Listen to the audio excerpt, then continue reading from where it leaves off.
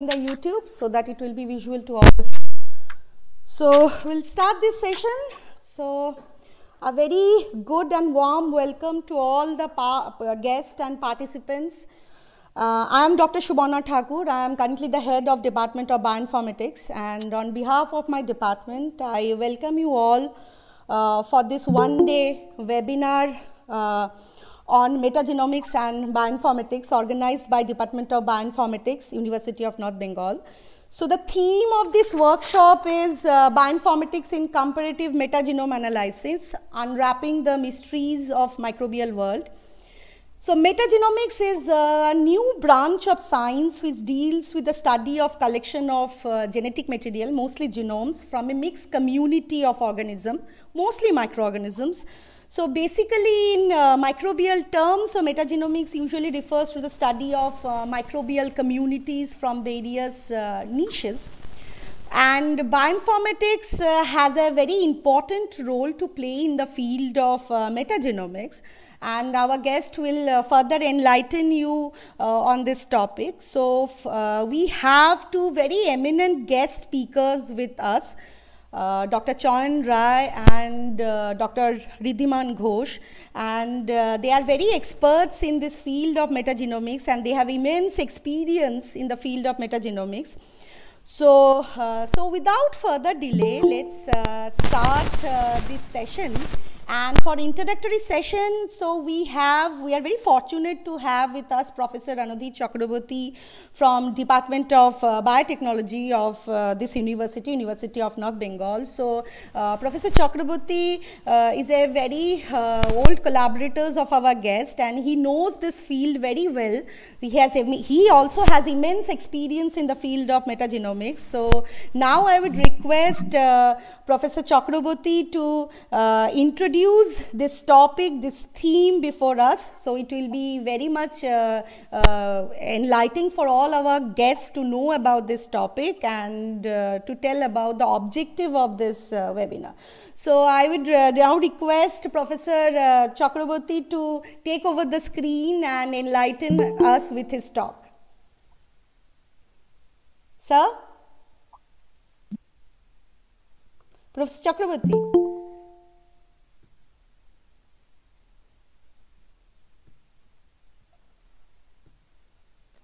I think sir is facing some problems. Sir has left the meeting. So no, I'm trying to ring him up. I'm trying to ring up. Okay. Yeah. No, maybe he has some problem with the sir. Yes, sorry for the glitch. I think Professor Chakraborty is facing some glitch with his. Yeah, he was in some trouble, but obviously we can't start without him. Yes, just joined. Yes, Professor Chakraborty, can you hear me, sir? Yeah, join. Yes, he has joined.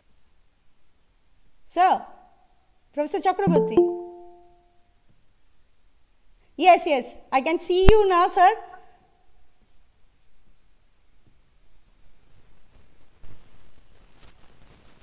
Sir, can you see me? Yeah. Sir, your mic is turned off, I think. Your mic is turned off. Yeah. Yes, good morning. Yes, sir.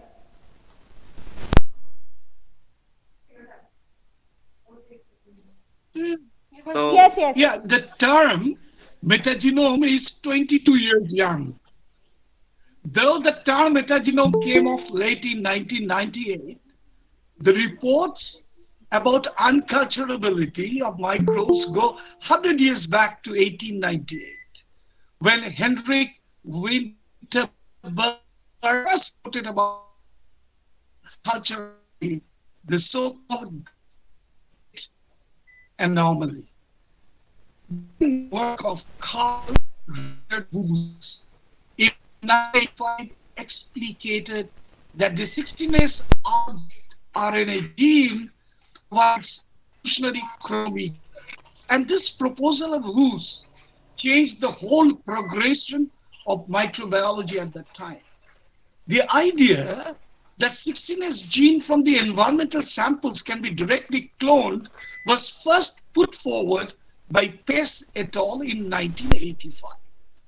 Now, interestingly, the arrival of NGS technologies has left most profound impact on metagenomics and expanded the scale and scope of metagenomic studies in a way never imagined before.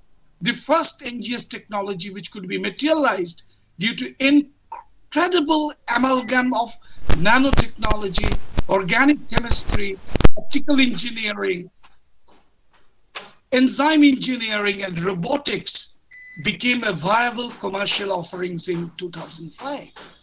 The NGS platforms have paved the way to directly sequence the metagenomic DNA, circumventing the need for tedious steps of cloning and library preparation. NGS platforms actually allow massive parallel sequencing, where hundreds of thousands to hundreds of millions of sequencing reactions are performed and detected simultaneously, resulting in very high throughput. In the last 2 decades, metagenomics has been applied extensively to exploit concealed potential of microbial communities from almost all sorts of habitats, and also enabling a discovery of novel biological functions of commercial importance from metagenomes of diverse habitats. Although several bioinformatic tools for sequence assembly of sequences of metagenomic origin have been developed in the past few years, which have simplified the task to some extent, still, post-sequencing analysis is most challenging. Constant efforts are underway to improve the accuracy of alignment of NGS data in several laboratories all across the globe. Therefore, conceptual advances in microbial science will not only rely on the availability of innovative sequencing platforms, I repeat, but also on the sequence-independent tools for getting an insight into the functioning of the microbial communities. This is an important issue. Now, there has been a paradigm shift of metagenomics from basic study of community composition into insight into the microbial community dynamics for harnessing the full potential of uncultured microbes, with more emphasis on the implication of breakthrough developments, namely next-gen sequencing, advanced bioinformatic tools, and system biology. I have a great and large praise for the Department of Bioinformatics, particularly to 2 enthusiastic faculty members anchoring this event as conveners, Dr. Subarna Thakur, HOD, and Chiranjeev Sarkar, had in their mind the intellectual fusion of metagenomics technology with advanced bioinformatics tools to bring out the science. So the webinar is on bioinformatics in comparative metagenomics, unwrapping mysterious microbial world. We have 2 brilliant speakers today. Dr. Chayan Rai, a tremendous enthusiastic scientist, trained under the guidance of Professor Ghosh, has established himself in the field of microbiome research. Dr. Riddhiman Ghosh, my brother and friend as well, much above the term called collaborator.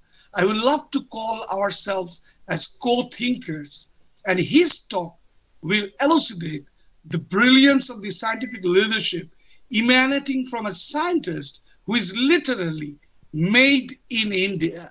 In course of the lectures following ascendancy from Dr. Chayan Rai, the webinar would reach the climax attainment from Dr. Riddhiman Ghosh's talk, and we will understand how we improve the metagenomic technology for accommodating the needs of microbial biologists. Thank you, Subarna.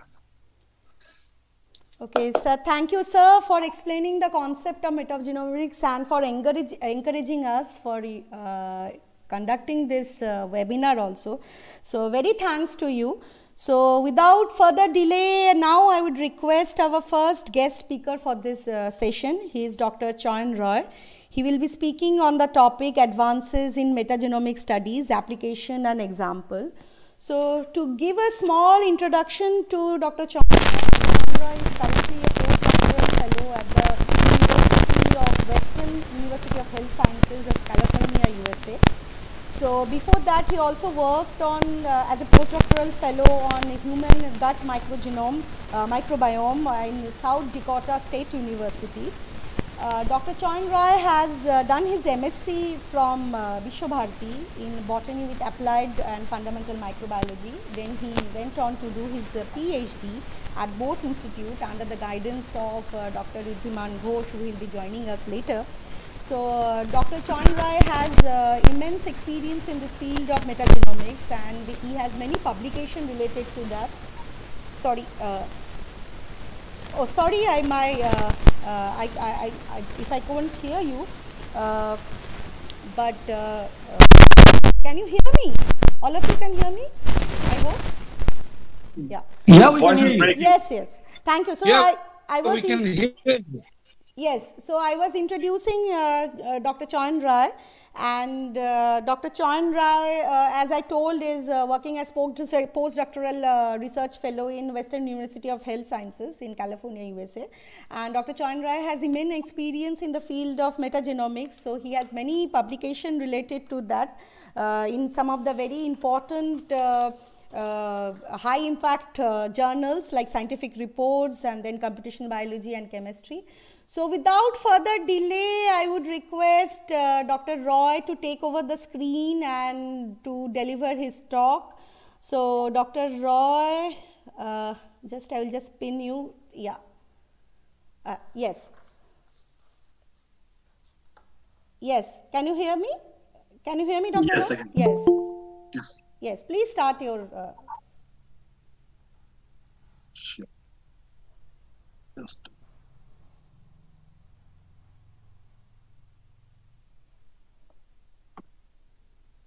Yeah. Can you see my slides? Yes. No, it's not visible right now. I just shared my screen. I guess there is some lag due to network. Can you see them now?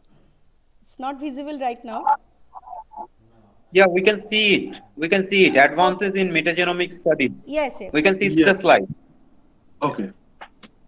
Great. Thank you. Yeah, thanks. That's a nice introduction. Like, I just want to say a few words. Like, it's like a completion of a circle for me. Like, I started my PhD in Riddhiman Sir's lab 10 years back, and there I defended my candidature in front of him. And today I'm presenting alongside him. That's a big opportunity for me. And I just want to thank him and Radhi sir and Dr. Thakur for this opportunity. Yeah, let's start with this. Advances in metagenomic studies, applications, and just examples. a moment, I think just share your screen. I think there is some problem with my screen. So it's not coming in the YouTube. So just a moment, sir. Just a moment. Sure.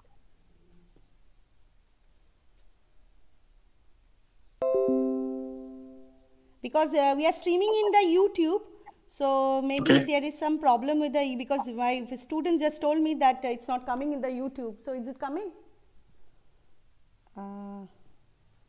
Sorry, we are already streaming in the.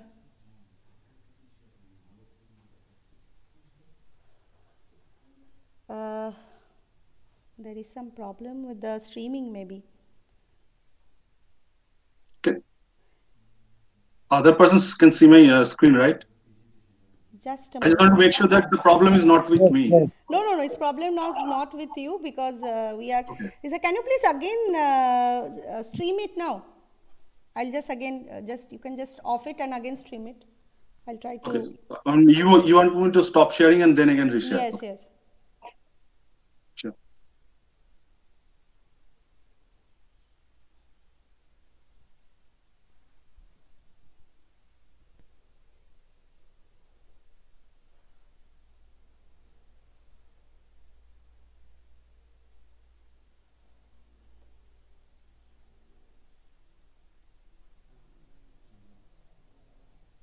Is it fine now? Is it visible now? There is some problem with the. Yes, it is visible. Oh, okay. Just a moment. Your PPT is visible, Dr. Roy. Okay. Just a moment. It's just a moment. Give me some time. Sure. Yes. So it's now, I think, visible in the internet.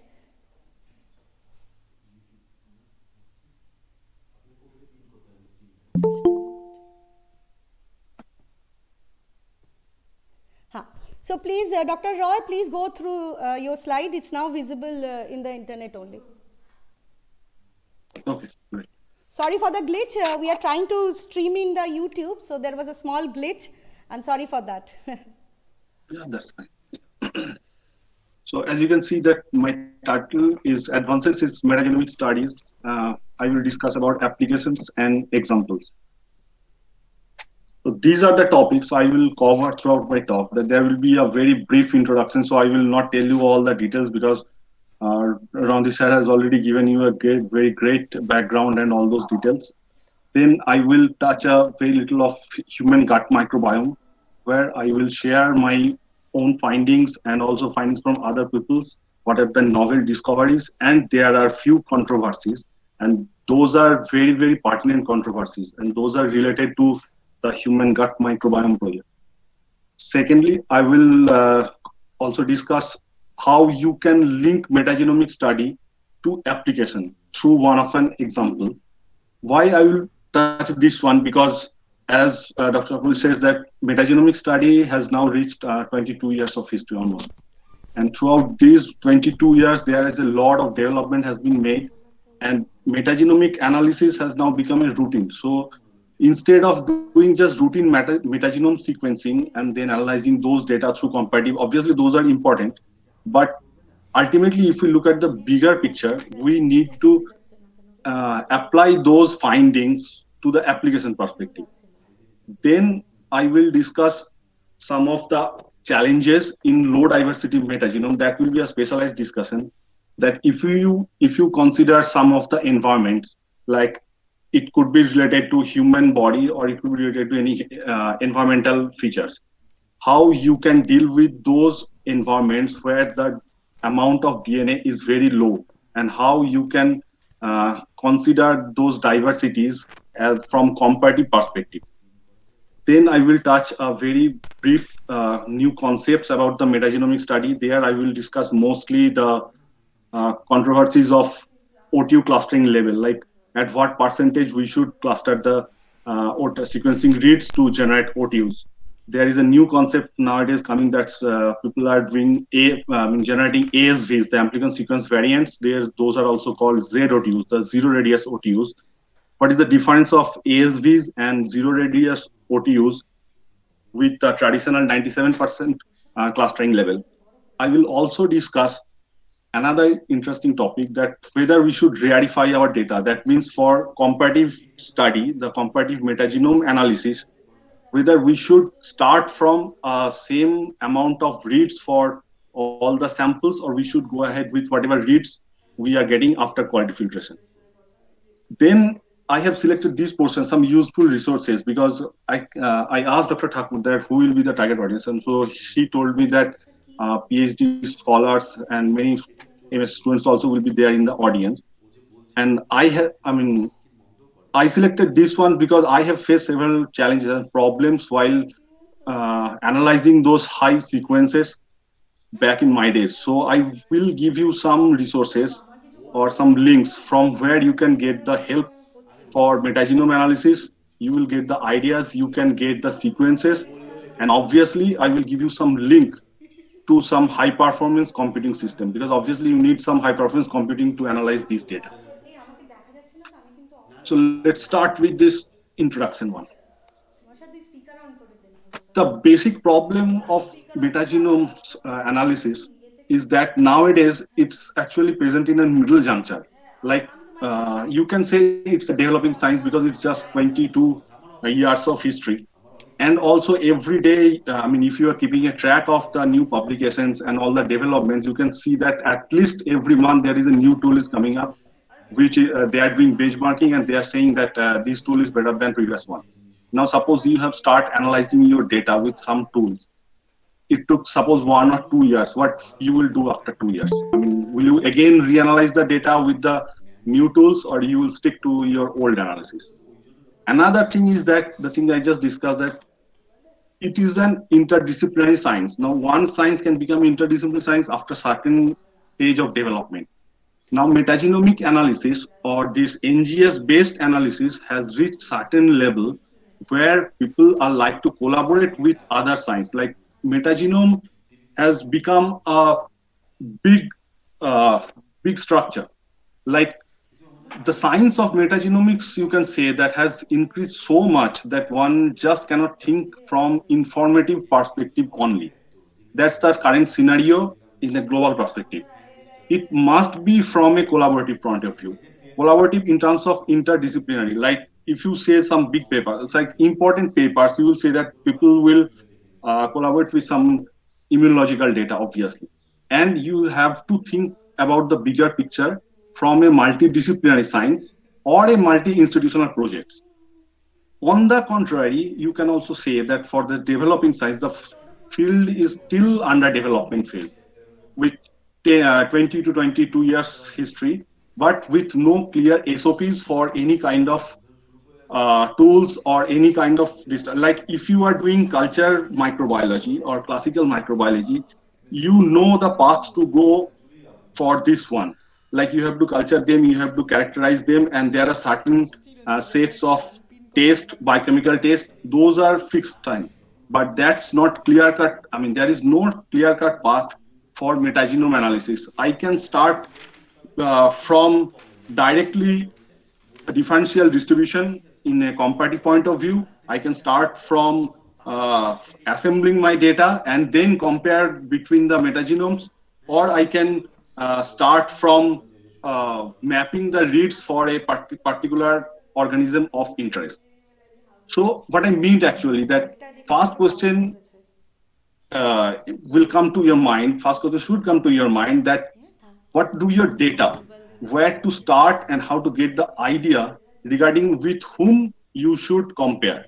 Like nowadays there is a question keep arising every time when some big paper is coming, like editors are asking, or like there are some big projects has already started in US and Europe, I know, that you need to put your data, your sequence in a perspective. Like suppose you explored one community, what is the status of your community? I mean, where the status stands with respect to other communities. Like if you think about NCBI database, you cannot compare against the whole NCBI database with simple computational power. In that case, I will always suggest to go for MGRAST or IMG as a starting point. Then you can get an idea that what is the status of your sequence or your community. I mean, you can always understand that in the next decade, advances in our understanding of microbes and microbiomes will likely transform our ways, like providing novel therapeutics, alternate energy sources, and shaping fundamental doctrines of biology. That's a common phenomenon. It's going to happen. It is critical that we improve the inclusivity and diversity of our research agendas and teams so that science benefits people. Obviously, that's the basic aim of all the sciences. If you think about the metagenomes, now microbes have already shaped the course of humanity. Obviously, we know that. And recent studies have also revealed that our healthy existence is intricately reliant on the microbes. Initially, that was in 2011 or 2012. I just cannot remember. Initially, there was a proposal that the number of microbial cells is actually 10 times in our body than actual human cells. Later, it was changed to that it's an equal proportion of microbial cells present in our body. Now, this metagenome sequencing is obviously have two approaches. One is for the environmental microbiome sequencing, and I love these pictures. These are the areas where I've spent many times for sampling and doing experiments during my PhD time. When considering environmental microbiome, that's the one part of the metagenomics. In the past decade, we have witnessed fascinating advances in the study of microbes from diverse ecologies, like including intricate symbionts and submarine volcanic eruptions. Like I have also worked from OMZ sediments, from ocean sediments. hardy survivors in the Atacama Desert. Atacama Desert is present in a border between Peru and Chile, I guess. And those are considered analogous conditions to Mars because of the cold and extremely dry conditions. And huge fudges, the large, you must have heard about the large cytoplasmic viruses, the DNA viruses, which is having a virus with a genome size of close to 1 MB. Now, focus efforts like the Tara expedition, that's a ocean metagenomic project. Like people are trying to mapping the microbiome diversity in the global ocean scale. So there are several expeditions, mostly from US, Japan, and nowadays India is also involved in global oceanic exploration studies. Like Tara expeditions, the Earth microbiome projects. So you must have, if you have worked with the 16S, then you must have heard about the V3, V4 or several variable regions present in the conserved 16S. And those variable regions and primers targeting those regions were first hypothecated from this Earth microbiome project. And those projects actually had leveraged massive sampling in combination with high throughput sequencing, and that have significantly expanded the catalog of known microbes. Like when this metagenome was not started, so we can say that we know only 0.5% of the total microbiome diversity. But after this 22 years of high throughput sequencing, now we can say that at least we know the 5 to 10% of the total microbial diversity in the world. Why this? Sorry, matrix. Yeah. While these endeavors are invaluable in advancing our knowledge, it is humbling to remember that despite our best efforts, we are still only sampling a minuscule fraction. Like sometimes people ask that, what is the need of doing all this metagenome? Like everybody is doing this metagenome. Then you can say that even after all those efforts, we are still exploring new phyla, new genomes. It's not only phyla, so that's actually indicating that there is a lot of diversity still there, which are yet to be explored. It is humbling to remember that despite our best efforts, only 10 to the 12 microbial species predicted to currently exist. And even smaller fraction of the organisms that have ever existed and will exist in the future. You can say that in new decade, we anticipate learning new facets of the rules of life and biocatalyzed chemistries, what Professor Chakraborty just said, from these novel microorganisms, like for new strategies, assembling complete genome from the metagenome, that's called genome bin or population genome bin. Tracking mobile genetic elements and extra chromosomal elements may finally allow us to comprehensively find out the dynamics of evolution and change the genetic material. And now these are the perspectives from the environmental point of view. Now, if we consider the animal-human microbiome, there is a lot of work has been already done and a lot of work is going on. Like European Union has recently launched three massive scale projects, $20 billion euro, targeting human microbiome, but for specific disease, like one for cancer and there are two more. So there are different human body parts you can target, like nose, mouth, lungs, stomach, colon. So much work has been done on this colon and stomach, and then sexual organs, like a lot of metagenomic studies going on for vaginal microbiome study, and also the skin. And those are the left column shows the influencing factors for which you can do people is doing the association studies, like with genetics, the environment, effect of diet. So I will discuss a little more about the diet because much work has been done on this diet. It was easy to collect the samples from the fecal material, and people also tries to map what is the effect or impact of lifestyle on human microbiome, what are the hormonal effects on microbiome, and what are the industries or other physical parameters that can affect our gut microbiome.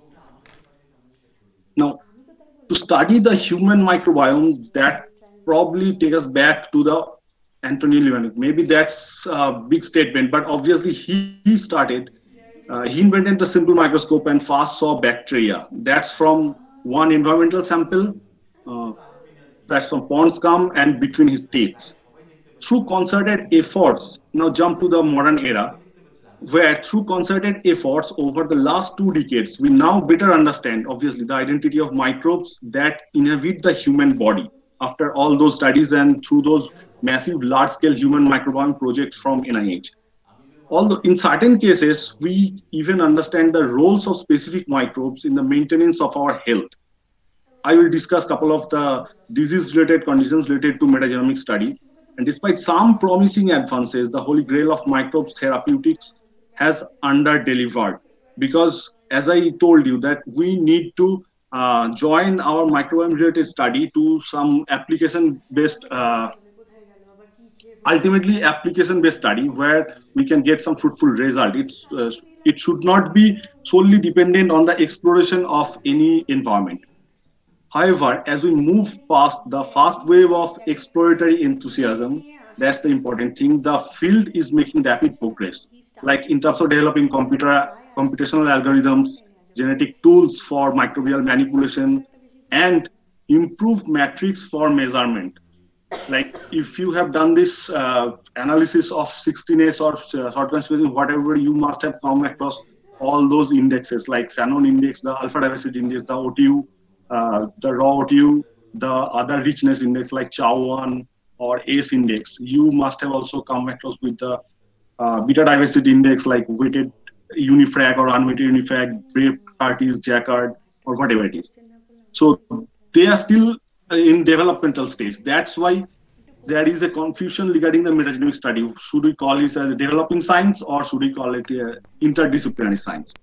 Now we anticipate that the understanding the intricate signaling between microbes and with the host through small molecules and peptides, that will be the future people are predicting for the metagenome study, where the metagenome study will lead us through the small molecules and peptides. That will be obviously one of the future area of focus. A key progress that will yield therapeutics and obviously clinical interventions. Now I can discuss something about the transformation of tools and technologies, like what are the exact tools, I mean, where, in which areas people are currently working. Sorry. The biggest challenge in the tool exploration, the unknown, remains our deep familiarity with the known. I mean, we have to understand that to what extent we know the microbiome or to what extent we know the metagenome itself as a study. Therefore, we need to constantly remember that our old world view of microbes and their potentials is based on a fraction of the existent diversity of life. One strategy to develop enabling futuristic tools is to remain unfettered by current biological principles. So even you are doing an metagenomic study or uncultured study, that should come from that should follow the biological principles. Like if you thought about the Koch postulate, that your study or your analysis should be reproducible. That's why nowadays journals and all the editors, they are constantly keep you pressurizing to make your data public, submit your data to some open source forum, like you can submit to NCBI, you can submit to European unions. There is one from, I guess, DDBJ, Japan database project. So you have to make that data public so people can work and you can make your analysis reproducible. And learn the fundamental science, obviously from the mathematics, physics, and chemistry. It has to be an interdisciplinary science. Mathematical frameworks that can handle the inherent nonlinearity and stochasticity and complexity of biological problems, assembling multiomics data at a system level. The system biology approach will be the future, obviously, in terms of development of tools. Like as just Professor Chakraborty said, that what can be in the future, like what we can predict even without incorporating the sequence data in our analysis. That will be the system biology, or that will be the machine learning approach. That will be the future of this metagenomic study. And to some extent, you can say that cutting edge physics also has pushed the boundaries of the microscopy and down to even visualizing folded proteins. That's a different perspective, but that's for the whole NGS thing or whole bioinformatic development, not only related to the metagenomic development.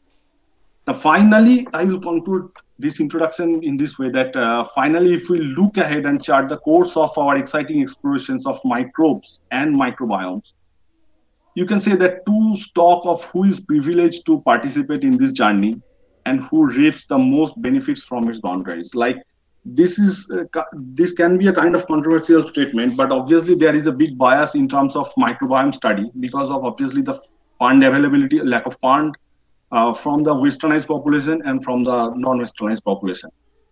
Now, because of that, there is a lot of controversies created in terms of human gut microbiome study.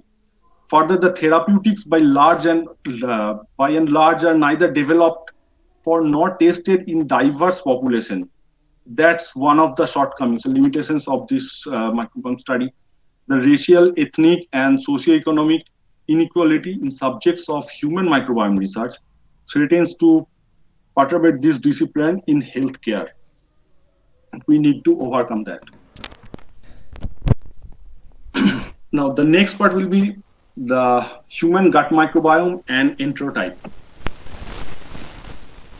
When the Human Microbiome Project first launched on 2007 for NIH, when this Human Microbiome Project was started, they were mostly focused on obviously westernized population. It's not only from USA population, they also targeted a large fraction of the European population and a very small amount of population involved from the Asia or African. So there was a big bias in terms of data they generated, and obviously that leads to biasness in the interpretation. Now at 2011, this paper comes, if you can see, the enterotypes of human gut microbiome. Now, what is an enterotype?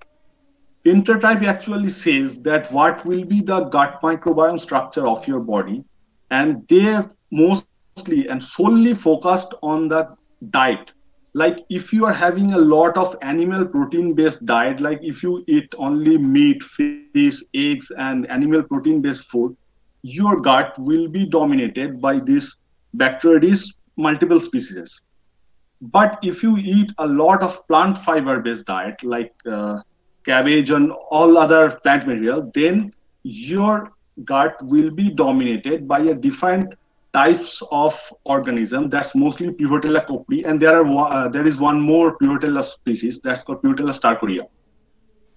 That was the base conclusion first they drawn from this human microbiome data, and that was done in 2011. After this paper, there was a series of paper came. That's when your controversies in human microbiome projects came into the picture. There is a series of projects where they actually opposed this view. Like there was one study where they said that linking long-term dietary patterns with gut microbial enterotypes, where they focused that no, you cannot made a clear-cut distinction between human gut microbiome. It is actually a continuous process, and this continuous process varies obviously based on your diet or your long-term dietary pattern, but it has some steps. It's not a either or none rule. There is one paper also came, and that this paper was published in Science. It was back in 2014. Now this paper came where they said it's from the same group. Enterotypes in the landscape of gut microbial community composition. Here they also criticize the idea of differentiating gut microbiomes in terms of two bacterial species. The third paper also showed the same view. They showed the same view that you cannot differentiate gut microbiome based on only two bacterial species.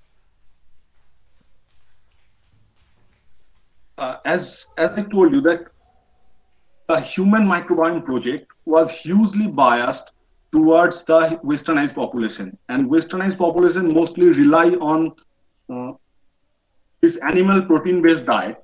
Obviously their gut microbiome is dominated by Bacteroides multiple species.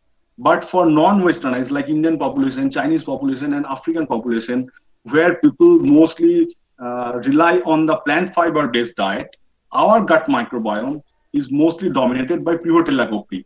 That was underrepresented in the sample. That where there was a bias in the sampling, and obviously that leads to certain controversies, like what is the role of Pivotella copri?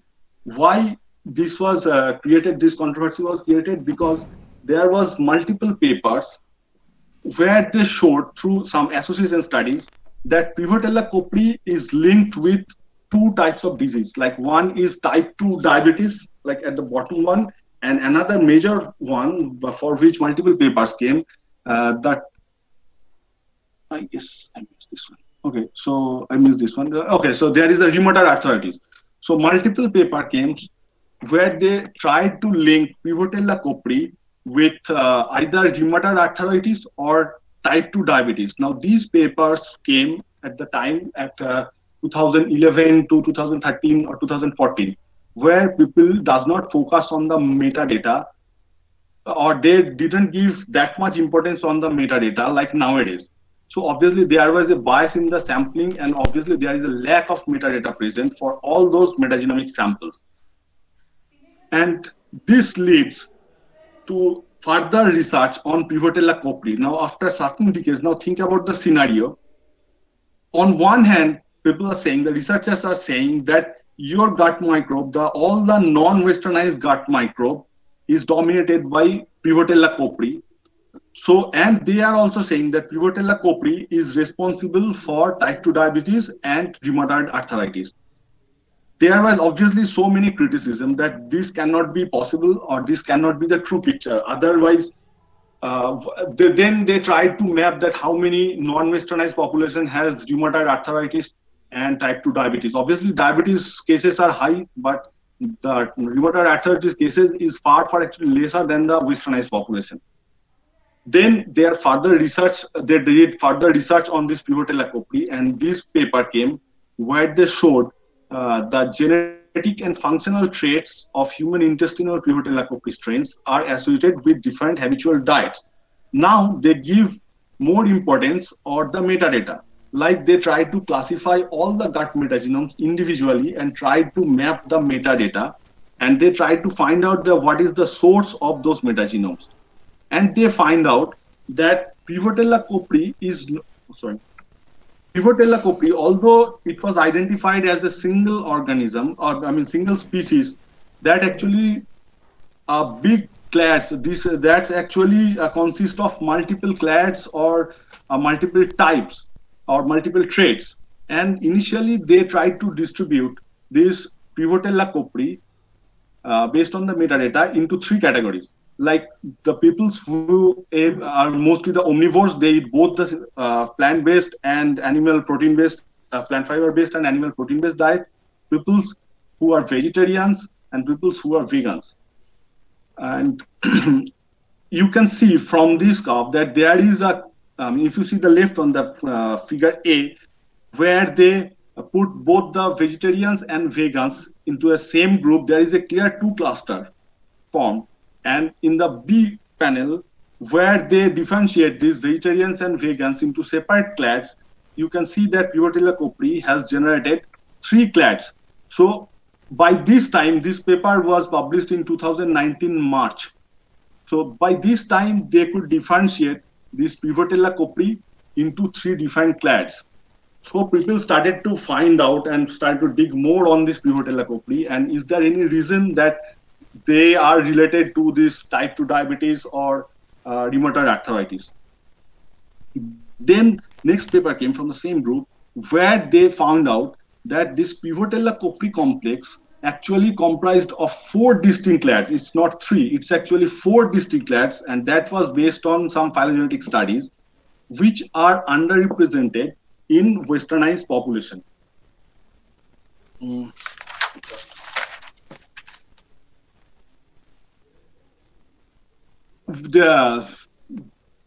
And they find out that Pivotella copri clade is distributed in 4 categories, like clade A, clade for this study, they have actually used multiple samples, like total number of samples was nearly 1,500, and they also considered other studies, and they clearly demonstrate that P. copri is not a monotypic species, that was thought earlier, but 4 clearly defined clades, and each spanning a diversity that is typical of species.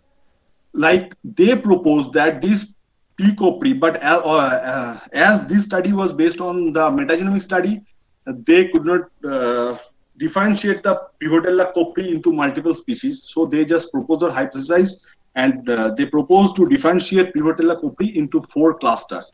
And they said that all 4 clades have the potential to reside either solely or in combination within an individual.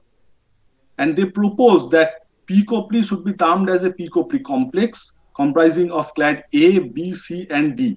And the insights they gained that PCOPRI complex is genetically and population-wise related to genomics on isolated sequencing and sequencing individuals from underrepresented non-westernized populations, and largely on the tremendous resource of publicly available metagenomic datasets, now covering multiple countries and multiple regions.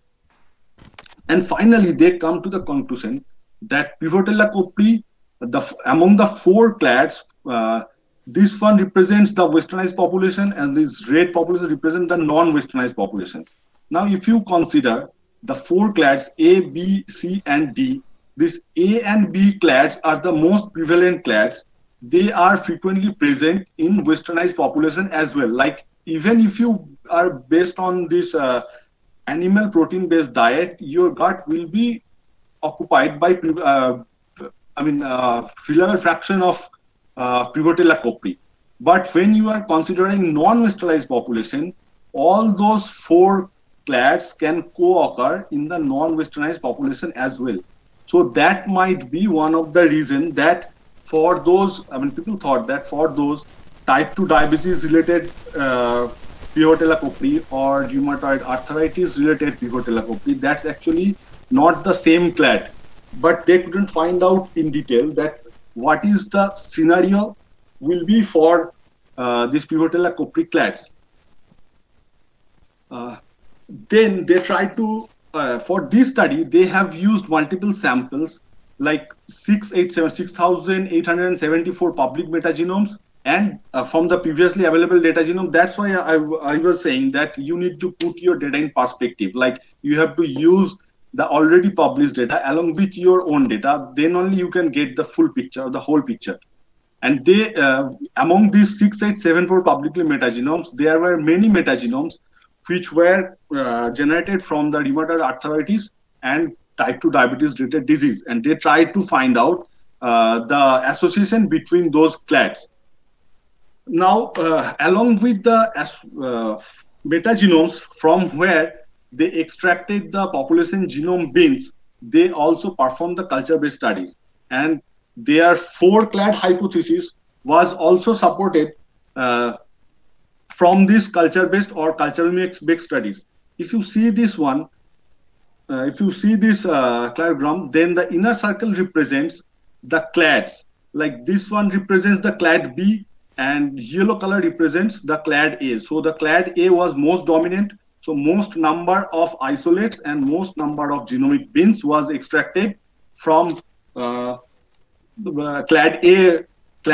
Next big number was clade B, and then clade C, and clade D is the smallest one.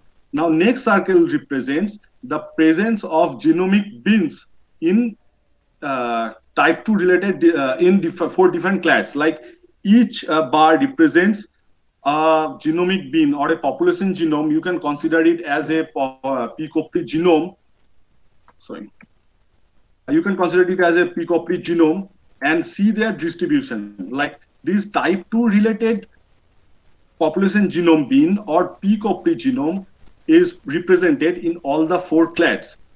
They also try to map that what is the marker of this LUB and NEO. Both of these are rheumatoid arthritis related marker. Those specific genes will be there for all the rheumatoid arthritis cases.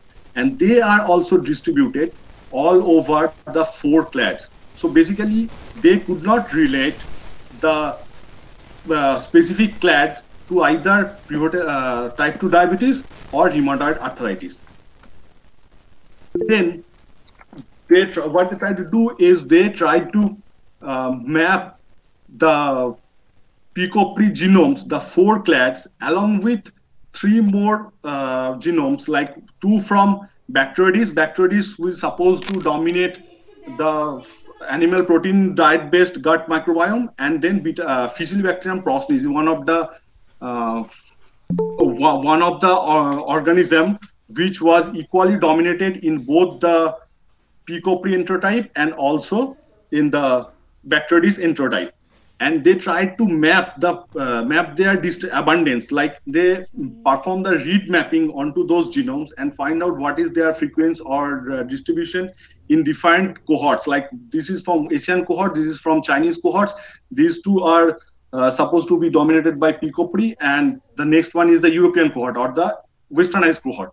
But if you see their distribution, that PICO-PRI, the first 4 bars represent the PICO-PRI. The first 6 bars represent the PICO-PRI, and that was actually more or less equally dominant in Asian cohort and Chinese cohort. And obviously, this Bacteroides is over dominant in European cohort, but there was no clear correlation. Then they performed the life analysis, that's the linear discriminant analysis, where they try to find out the biological marker that can be related to the T2D, the type 2 diabetes in Asian population or European population. Like they perform this particular mapping in type 2 diabetes related metagenomes and healthy metagenomes. And from this study, you can see that rather than PICO-PRI that was earlier associated with the type 2 diabetes, this green represents that higher abundance, and this LDS score actually shows that what is the organism that is positively correlated with the type 2 diabetes related situation. And from there, they find out that earlier there was a huge bias regarding the sample distribution, and that's why they could not get a clear picture on the association of Pivotella copri with the healthy microbiome or with the disease related, the type 2 disease or rheumatoid arthritis related disease. Then now I will give you an example where I will show you that how you can relate your metagenomes and culturomic studies or the metagenomes and beyond. This was termed as this Clostridium difficile inhibiting gut commensals using culturomics.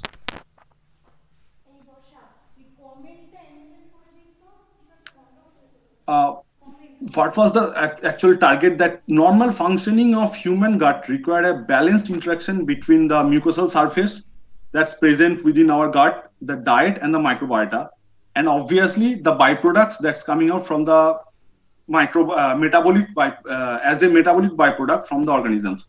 A major determinant of gut homeostasis is the presence of a healthy, diverse commensal microbiota, which prevents pathogenic bacteria from colonizing the gut or keeps their number below pathogenic level. Now, this function of the gut microbiome is called colonization resistance, where the normal gut microbiota prevents a pathogen from growing inside your gut. Now, perturbation in this gut microbiome, normal gut microbiota, referred to as the dysbiosis, that can result in a loss of colonization resistance. Dysbiosis, that's the perturbation from the normal gut microbiota, and loss of gut microbiota colonization resistance caused by antibiotics. For example, that can predispose people to enteric infections like Clostridium difficile infection. The gut following antibiotic treatment is a clear demonstration of this phenomenon. When considering Clostridial difficile, which is a gram-positive spore-forming anaerobe that can cause the antibiotic-induced diarrhea in a hospitalized patients, the antibiotic treatment becomes very, very relevant. Antibiotic treatment of Clostridium difficile infection often causes recurrence. Infusion of the fecal microbiome from a healthy person into a gut of a patient with Clostridium difficile infection can resolve Clostridium difficile infection and prevent recurrence. This procedure termed as FMT or fecal microbiota transplantation. Now, what is the problem of fecal microbiota transplantation? Is that you are transplanting with an unknown source, like a fecal microbiome from a healthy donor. There could be millions of organisms, and you you don't know whether there is any cytotoxicity present or whether there is any harmful pathogen present or not. So has become a common treatment. Now, however, concerns were the same. Recently, weight gain also and mortality have been reported as a result of transfer of multi-drug resistant organism. That's a big problem of uses of FMT. The development of a defined bacterial mix was the only alternative that are derived from the healthy microbiota, which can resolve Clostridium difficile infection, may provide an alternative to FMT. That was the target of this study, to provide a healthy known source of microbiota that can be replaced the unknown fecal microbiome for the healthy population. For this one, how we related this metagenomic study, the comparative metagenomic study with application based. That first we did the metagenome sequencing of 6 samples, and then they were Prevotella copri dominated enterotype, and then we find out their distribution, and then we tried to find out their presence in the 6 gut microbiome. For that, we generated a pooled sample, and then we performed the mapping of reads from onto those isolated genomes. Other than this metagenomic isolation and creation of population genome beans, we also isolated several bacteria. That was total 102 species. And we find out that using a mixed approach like utilization of a single media in combination with different antibiotics, we were able to isolate both the high abundant species. This bar shows the abundance of this particular species in the pooled metagenome. And if you can see that we were able to isolate both the high abundant species and also the low abundant species. We perform all the phenotypic characterization, and then we perform the Clostridium difficile inhibition assay, and we merge them, the result, with the metagenomic study. How? Like there was a study, we used publicly available metagenome where they used 3 defined cohorts or 3 defined groups. One with Clostridium difficile infection, one with where antibiotic was used, and where antibiotic was not used. And through this metagenome-based study, we were able to find out the abundance of those some strains, the 15 strains. Like we isolated 117 strains. We performed the mapping of 3 defined cohorts onto those strains, and we able to extract 15 strains that were highly abundant where antibiotic was not used, and those strains were least abundant where Clostridium infection was severe, and they were having a moderate abundance where antibiotic was used. Finally, this study was concluded with bioreactor assay where we performed defined bacterial mix, and then we performed the Clostridium difficile inhibition assay in a bioreactor that was a continuous culture. And we are able to find out that this bar shows a mix of 15 strains, this bar shows mix of 12 strains, and this is the 10 strains. And for each number, we have actually randomly reduced or removed 1 strain from the total mix. And this strain shows that a mixture or a combination of 8 bacterial strains can inhibit Clostridium difficile. So now you don't need to transplant the whole fecal microbiota from a healthy subject. Rather, you can mix a known consortium of 8 bacterial mixture for this fecal microbiota transplant or FMT based assay. Okay, now I will discuss the what is the complexity of low diversity metagenomes. For this, I am currently working on the blood microbiome, and the current status of blood microbiome, like people have published this kind of paper that whether this healthy human blood microbiome, is it a fact or fiction? So we need to come up with some defined analysis pipeline. So we have generated this pipeline for blood microbiome research in vector-borne analysis, where 2 things we focus mostly. One is OTU count, subtraction, and removing the whole OTU count. Like along with your samples, you need to create sequencing reads for your controls. Like you need to add a lot of controls in terms of positive control and negative control. Now in this SOP, in this pipeline, we have given two options for the users. Like you can remove the whole OTU that is present in your control from the sample, or you can subtract the OTU count that is present in your sample, present in your control from the sample. And the next step will obviously be the control, use of control. This is the positive control. Like this graph shows a community standard. Like we have used a positive standardized community control from Zymo, where they have a listed bacterial sources in a known known abundance or known frequency. We have used 3 different targets from the 6-ness RNA, the V1, V2, V3, V4, and V4, V5. And we have measured that how did our wet lab as well as the SOP what we generated for this particular purpose work for this one.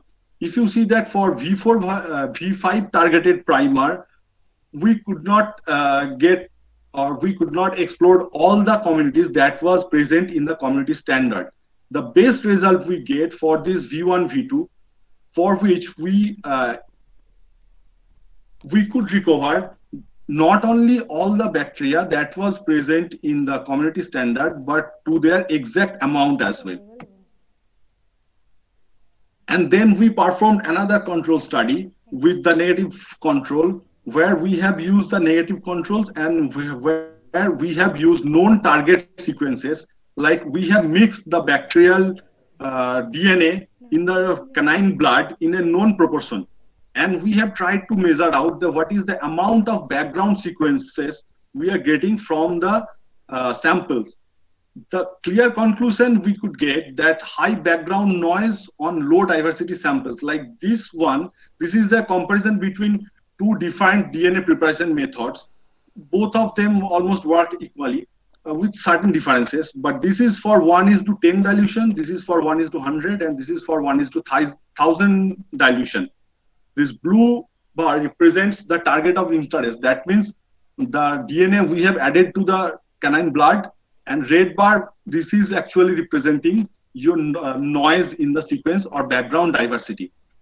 If you see this graph, the trend is clear that whenever you have made a high dilution, then you are getting more noises. That means when your taxa of interest or when your the choice of DNA or choice of bacteria is present in less abundance in your sample, you will get more number of background sequences or background noises. You have to be very careful with that one. Now, if you see this beta diversity graph, which is based on the weighted unifrac, and this is a PCO curve, you can see that although it has generated 2 different clusters, these are not statistically valid. So you cannot say that you cannot differentiate between your target sequence and non-target sequence after you have obtained your OTU. So you have to be careful about that. Next one, or the next approach that could be you take for overcoming challenges to low diversity is thinking about alternative targets for vector-borne pathogen. Like this is a entropy graph. Entropy means you have to map your sequence, you have to align your sequence first, and then you will calculate the Shannon entropy along the sequence. We have generated this one and compared with the 16S 2 regions like V4, V5 and only the V4. If you see this graph, the entropy, the median entropy that is present ILES, what entropy defines, that means your sequence will be more, you will get more number of different taxa if you consider ILES rather than considering this V4 and V5 region. That means when the question will come that at what identity level you should cluster your OTU or cluster your sequence to generate OTU, you should think about considering other genomic regions from the organism. Okay, I'll be very specific here. Now I will discuss some new concepts on the metagenomic study, like the concept I told you, that to rarefy or not to rarefy, like what should be our approach. If you consider this graph, that to rarefy, processing and analysis of amplicon sequencing data is statistically complicated for a number of reasons. For a number of reasons. For example, the library size, that means the total number of sequencing reads within a sample, that can vary widely among different samples. And even within a single sequencing run, that depends on your handwork. The disparity in library sizes between samples may not represent the actual differences in microbial communities. And that is why sequence counts cannot be compared directly among samples with variable sizes. That's one idea. For example, a sample with 5,000 sequences reads is likely to have a different read counts for a specific sequence variant than a sample with 20,000 sequencing reads, simply due to difference in library sizes. Now, in order to draw this biologically meaningful conclusion from amplicon sequencing data, samples must be normalized to remove artificial detection of variation between samples due to differences in library sizes. Because of that, a variety of normalization techniques that can affect the analysis and interpretation of results have been suggested.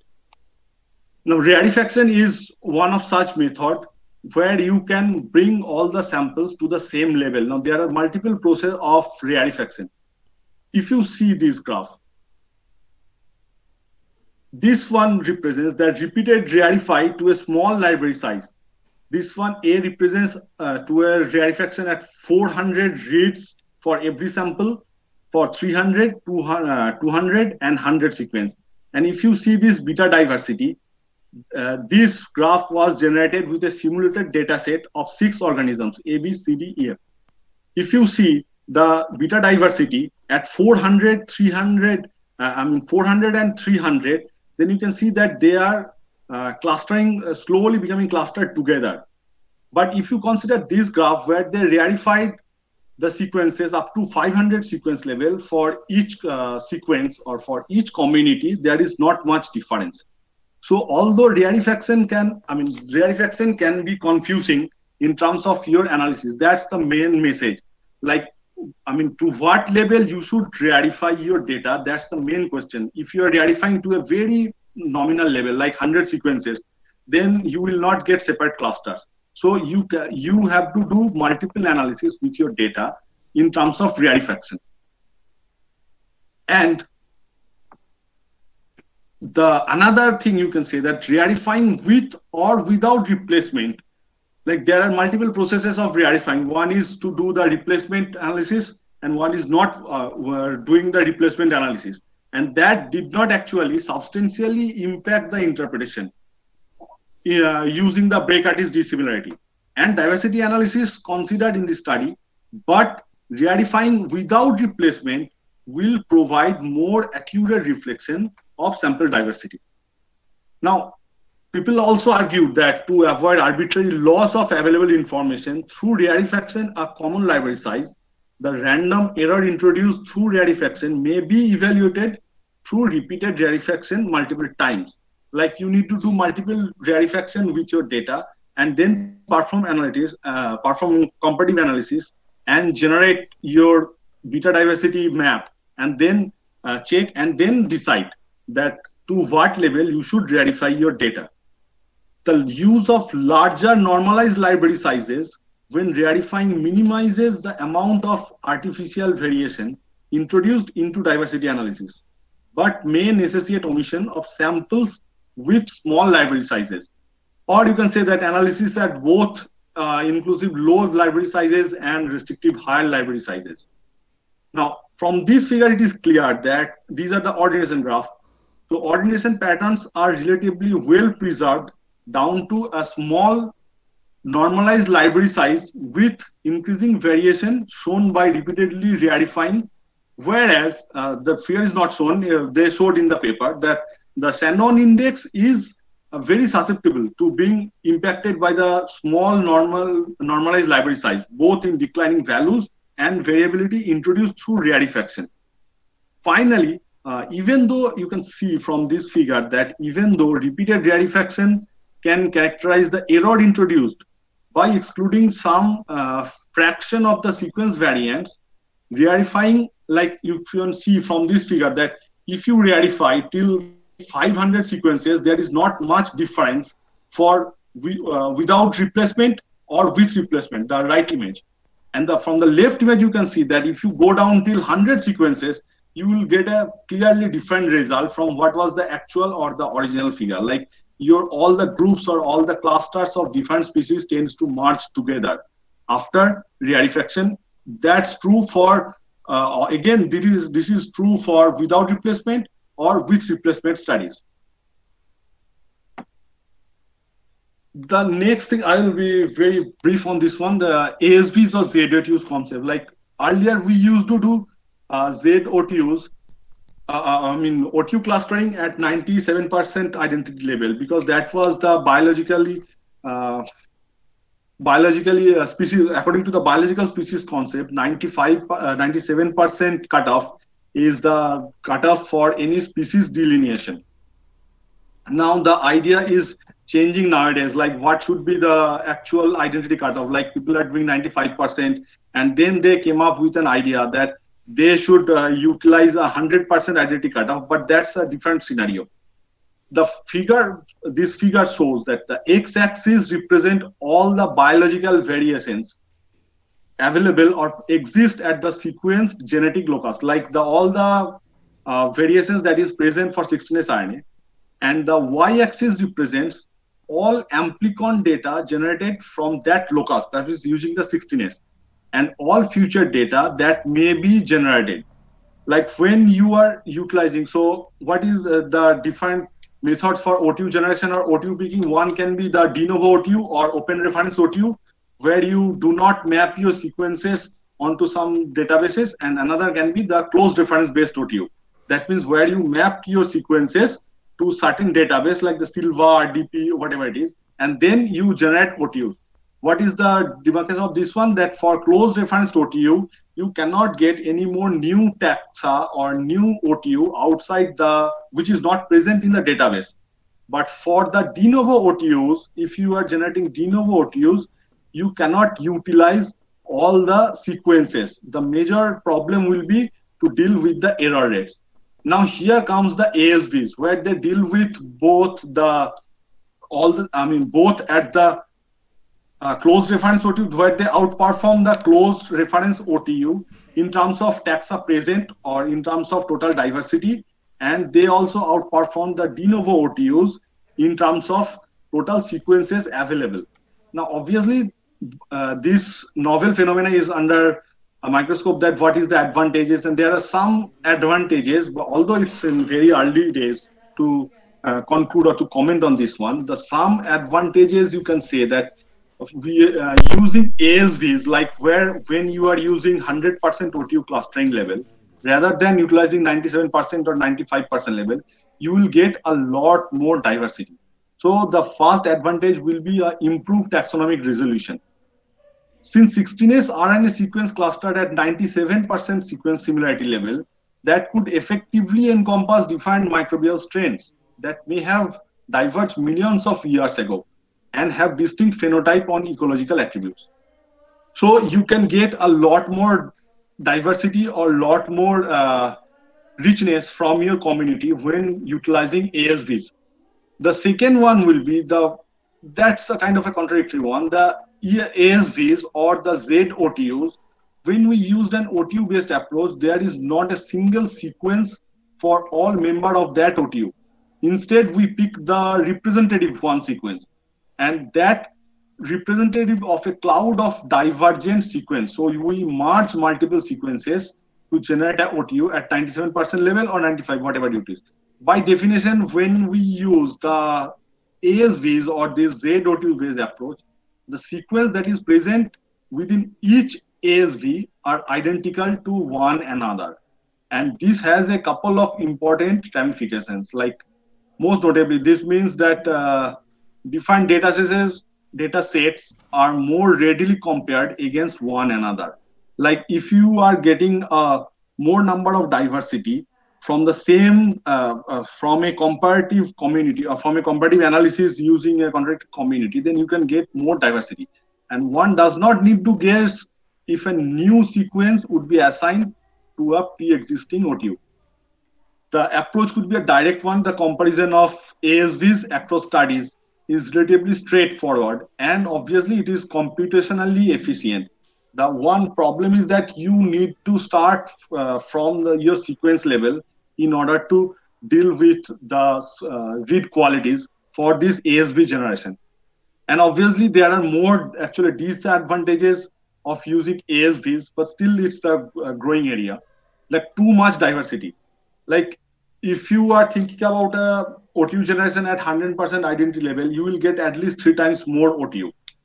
When it comes to microbial diversity, I mean, there really can be too much of a good thing. Like, for example, an individual soil can harbor thousands of bacteria or fungal OTUs, even when sequences are clustered at 97% identity level. Now, think about a scenario when you are clustering them at 100% identity level. So, what would be the situation? Next will be the divergence in rRNA operon. Like many bacterial and archaeal taxa that harbor multiple RNA operons, and even within a given genome, the multiple rRNA genes are rarely identified. In fact, 16S RNA genes within a single genome are typically diverge by at least 4 base pairs, with rRNA gene dissimilarity increasing with increasing copy number. Like for some cases, a single bacterial genome can contain 16S RNA gene that differ by more than 40 base pairs. Like for fungal ITS, the internal translation sequence analysis can also be affected by this intragenomic heterogeneity. That's a major disadvantage of using ASVs or JOTUs. The next disadvantage you can say will be the sensitivity to data quality. Like when you are using ASVs, OTU generation pipeline from the DADA2, then it's more sensitive to the quality values. Like you have to use almost Q20 to Q30, otherwise it will throw out most of the reads. I guess you guys have already done this and you have faced the problem of using DADA2, that it remove a lot more sequences in comparison to using a 97% identity level with USearch or other softwares. Now, although there is no general consensus, like then the obvious question will be, what is the best one? That's the problem with metagenomics. There is no rule of thumb. So you have to do multiple analysis, and people try to get a general consensus on this one, and they have come out with hypothesis like, if your data is very, very high quality and you want improved taxonomic resolution, like you want to get the maximum richness possible from your community, and you are not concerned about the intragenomic heterogeneity, like you are not concerned that you will falsely represent a single species into 2 defined one in the targeted marker genes, then ASV can be one of your approaches, and that can come out as an advantageous one. Otherwise, obviously, you have to go with more standard OTUs generation pipeline, like with 97% one. Like if you see this one, and when utilizing DADA2 for ASV and UNoise2, that means it's also the same concept, but they turn the Z OTUs from they turn the Z OTUs, but this UNoise2 is coming from the USearch pipeline. This DADA2 is a different pipeline. There is not much difference when you are comparing this UNoise2 and UParse. UParse actually, they have used 97% identity level.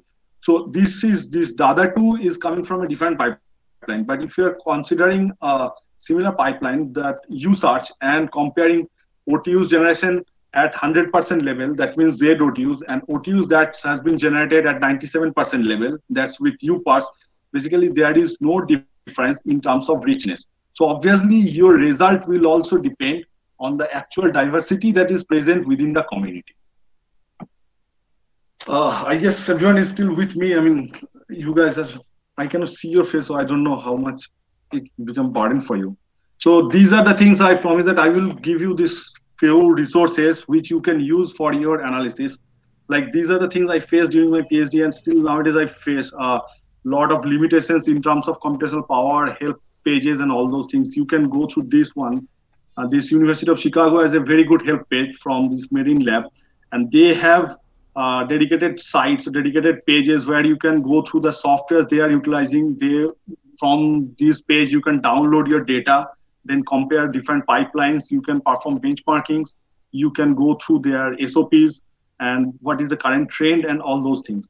Obviously, you all have already used the Galaxy portal. So, what is the biggest benefit of Galaxy portal? Like Galaxy, at least I know about 3 portals. Like one, the US the .org, one is .eu, Galaxy, use Galaxy.eu. That's the name actually.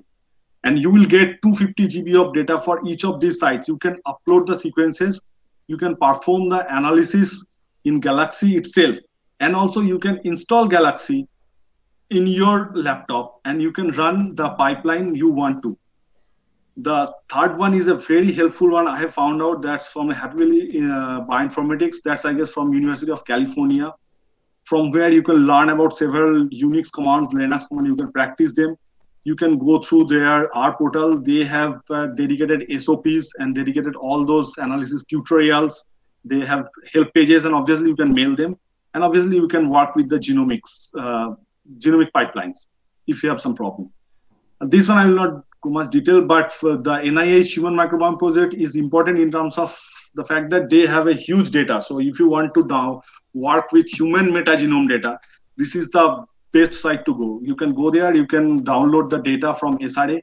And if you want to work with only human gut metagenome project, then HMP is the site. But if you want to work with data from other body sites, then go to the HMP, the right side one. Those people who are working with ocean metagenomes or data from ocean or environmental safe, they can go to this page, the Tara Ocean Metagenome Project. They also have dedicated sites for data download. They have clear-cut SOPs. What are the parameters you should use? What are the primers you should use? How you should prepare DNA? Because there is a lot of inhibitors present in environmental DNA. So how to remove those inhibitors, you will get a very good idea about all those things. And obviously, you know about the Arc Microbiome project where they use those variable ones. So I will not go much detail. And obviously, you can go to the GitHub, and this is the site to ask all your questions, like sequence forum. There is another one, the sequence answer. So you can ask whatever questions you have in your mind, and obviously you will get some answer. You can ask for tools, you can ask for any specific ideas, you can discuss ideas. And other than NCBI, this is also in parallel on the EBI Metagenomics. From here, you can also download your data, and you can also discuss your ideas. You can also be updated on the development of metagenomics field and all those things. Okay, so I finished my talk here. So I would like to acknowledge my sir, President sir, and this figure was taken from my last expedition to Ladakh. That was back in 2016. I want to thank Professor Suyadas Gupta, Bosisur, Randy sir, obviously Anindo sir for with those data. Excuse me, sir. Sorry. Sir, this is Vikas. Okay. Sir, Dr. Ocean is your colleague. Yeah, he was with me in South Dakota State University. He left last year. Yeah. Okay, sir. So actually, he was my professor in bachelor's. Oh, okay, that's nice. Sir, actually, he is out of contact, and I am a bioinformatics discipline. So I would like to contact him if you have any contact of him. Yeah, I mean, I have his number. We'll talk later. So I will tell him about you. Okay.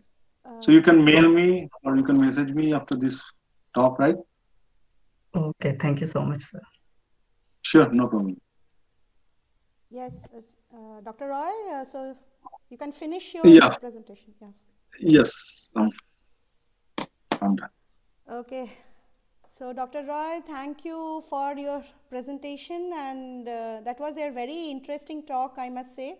And I'd like to thank you for taking time off from your busy schedule and for joining us with this webinar.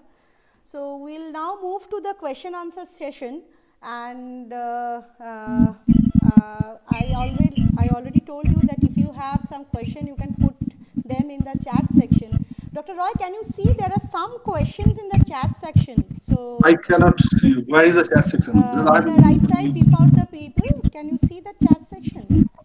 I'm not sure if you can see the chat section.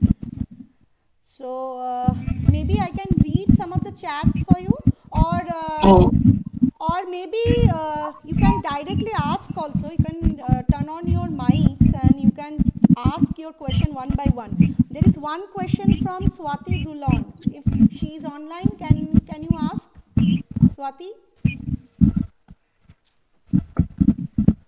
Yes, ma'am. In one of the figures, sir has mentioned ILES and V4 and V5. So I wanted to ask from sir that what is that? Can you please repeat your question? There is some background noise. Sir, yes, sir. Yes, now I can hear you. Yes, Swati. You can ask your question, Yes, or should sir. I repeat it for Dr. Roy? Sir, I wanted to ask that in one of the slides you have discussed about one table that was showing ILES and V4 and V5. So I Yes. wanted to ask that what was that? Yes, sir. Oh. Where is the slide?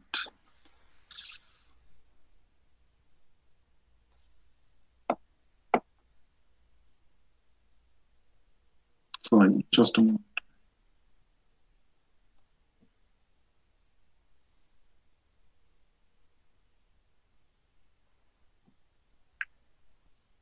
Can you see my slides now? Just a moment. Maybe I have to pin it. No, it's not. The slides are not visible.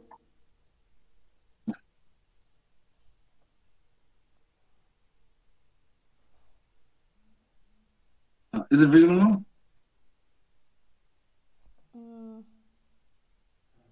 Yes, I think it's Yes, sir. visible. Okay, so your question is about this one, right? ILES. So as I told you that Yes. this was in the perspective that how to overcome the low diversity metagenome. Like we were dealing with some samples for which the number of 16S sequences is very low, and the association between different species is very close, that even at 100% identity level for ASVs, you cannot differentiate between two species from 16S RNA region. Like if you have done 16S sequencing for two vector-borne pathogen, suppose think about anaplasma is a vector-borne pathogen, belongs to the alpha proteobacteria. You are thinking about anaplasma phagocytophyllum and some anaplasma platys. If you compare their 16S, you will not be able to differentiate those two anaplasma using 16S RNA, even at the full 16S level. Just forget about V4, V5, which is a shorter than the 16S. So you have to come up with some other sequences or target genes. That's why we have targeted one of the genes. So we have done this entropy analysis, like how this has been done. Like first, we selected those genes which are global in terms of presence in the genomes. We selected the core genomes and performed the alignment of all the core genomes. Then if you go through the alignment, you can generate the syntropy plot, the entropy plot using Shannon criteria. Like suppose your sequence is 1600 base pair. So you will get an entropy for each of your base. Now you can put this whole entropy plot, or you can plot this whole entropy into a plot like this one. You can plot it in box plot and you can check the medium, but this has some certain advantages that will take some time. And when we compare this ILES sequence, and we have also analyzed other genes, like this is DNA X, RDTA, RPLU.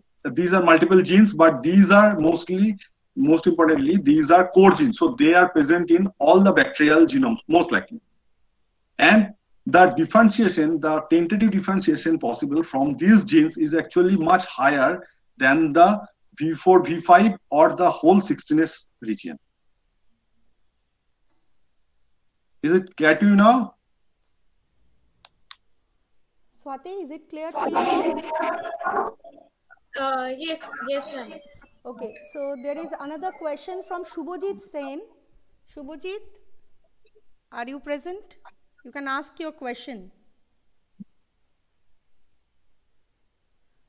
Okay, maybe I can repeat the question. Shubhajit had asked, can you please explain the help of Shannon index? Shannon index, how can we analyze our metagenome data?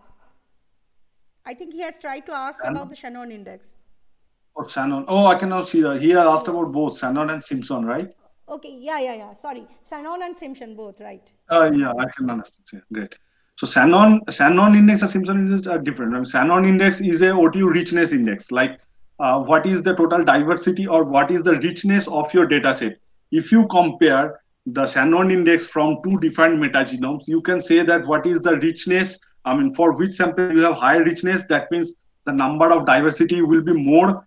And with the Simpson index, you can compare the evenness. Like think about a scenario, like if you are considering Simpson index or evenness index, in a community there are 10 species. In a comparative community there are also 10 species. So the Shannon index supposed to show you the same one. There will be no difference. But if you consider the Simpson, now among those 10 species, the abundance of one species is 50, and the abundance of other species, the total 9 species is 50. So you are getting total 100 rates distributed in 10 sequences. And for another comparative community, where suppose each of the 10 species is consisted of 10 sequencing reads, so your evenness will be much higher for the community where your sequences or where your organisms are evenly distributed. So by using Shannon index, you can compare the richness of two communities, and by using Simpson index, you can compare the evenness or the distribution of the species within the community. Okay. So there is another question from Vikas Kumar. Sir, what aspect do you consider before taking the sample for the retrieval of microbes from the location or site? What aspects do we consider before taking this? Aspects? Okay, aspects should be lead by, dictated by your study. But if you want to think from the microbiological point of view, obviously it has to be. I mean, this question is not actually clear to me, but I still try to answer this one.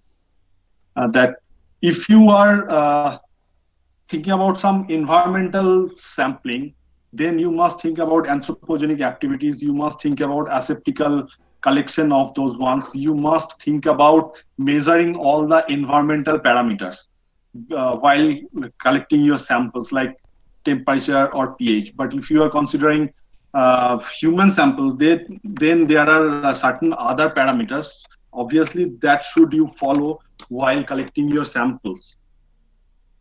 But if he can explain the question, then maybe I can answer it in a better way. Vivek, are you there? You can ask him directly then.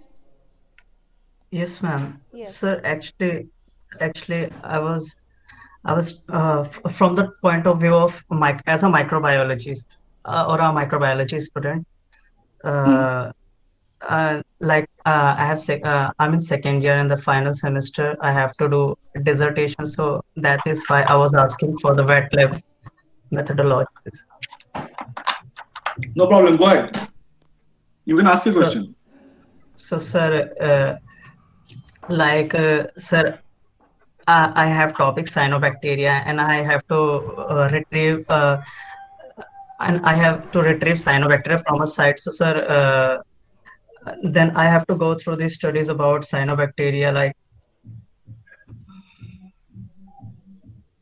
Yeah, please. I mean, what is your target? To do the metagenome sequencing or to do the culturing? Sir, I'm still with culture, not sequencing or. So for culturing, you need to be more cautious, because otherwise, you need to maintain a viable condition. Like for the culturing, actually, what we have done, we filtered the geothermal water and put it in a glycol stock. So I cannot tell you exactly what is the procedure for cyanobacterial culturing. I'm sorry. I mean, but the thing is that you need to maintain a very viable condition, like uh, putting it in dry ice. But if you put it in dry ice, maybe uh, you need to put it in glycerol as well. So I'm sorry, I cannot answer you exactly that what is the conditions you should maintain while collecting cyanobacteria. Sir, so glycerol is stock preferable. Yeah, but if you put it in glycerol stock, you must put it in the liquid nitrogen or dry ice. Otherwise, it will act as a, I mean, it will be cytotoxic to the cells. Okay, sir. Yes, Okay. Thank you, sir. I think Vikas, This is that all I would have have, to ask. you can ask a question to more specifically to person who deals with the microbiology part. So basically, we are more on the metagenomics. So maybe a person who Okay. is more into culturing, he will better answer you. So we have, acha, moving Okay, on, ma'am. Okay, if sir. you have many more questions, you can ask directly. I would request our guest, if they have any questions, they can ask him. Professor Chakraborty or maybe Professor Ghosh can ask any question if they have to Dr. Chan.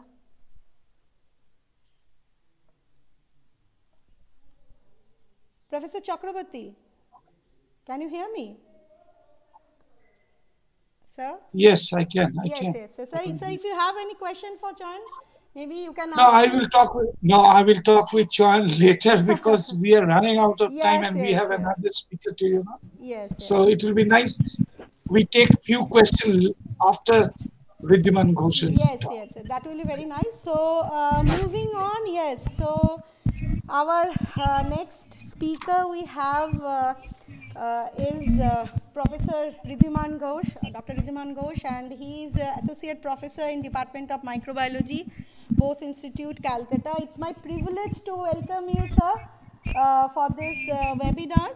So, I'm very a small person to introduce you in front of the people, but I'll try my level best.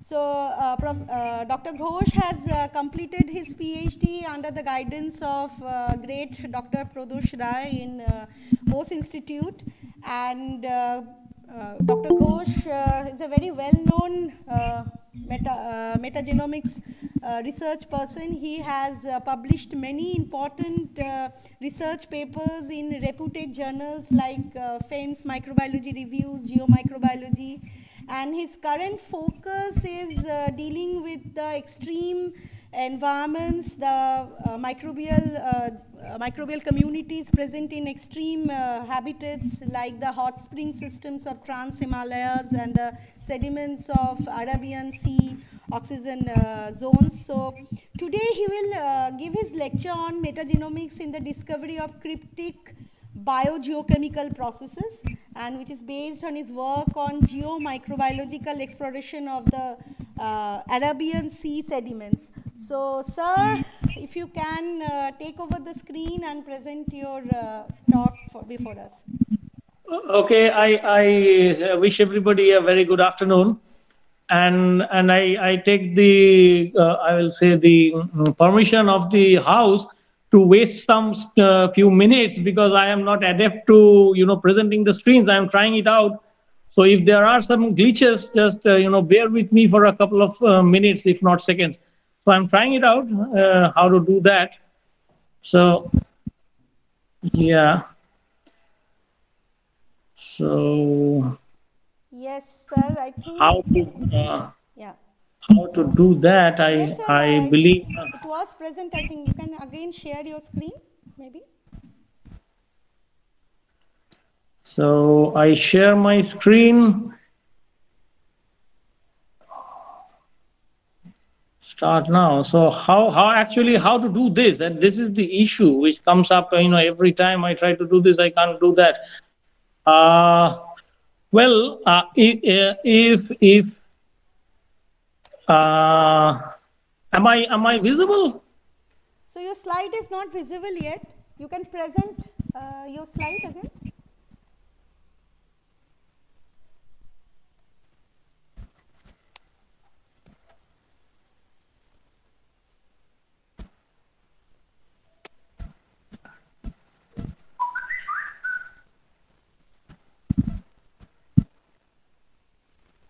This is one problem I face every time I am here for a webinar.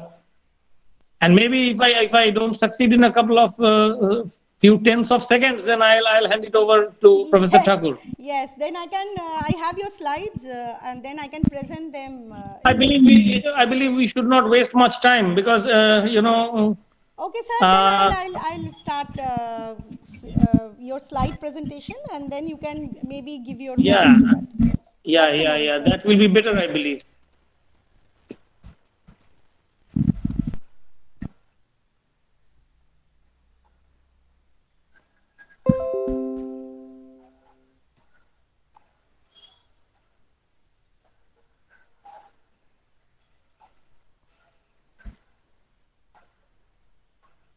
So just a moment, I'll try.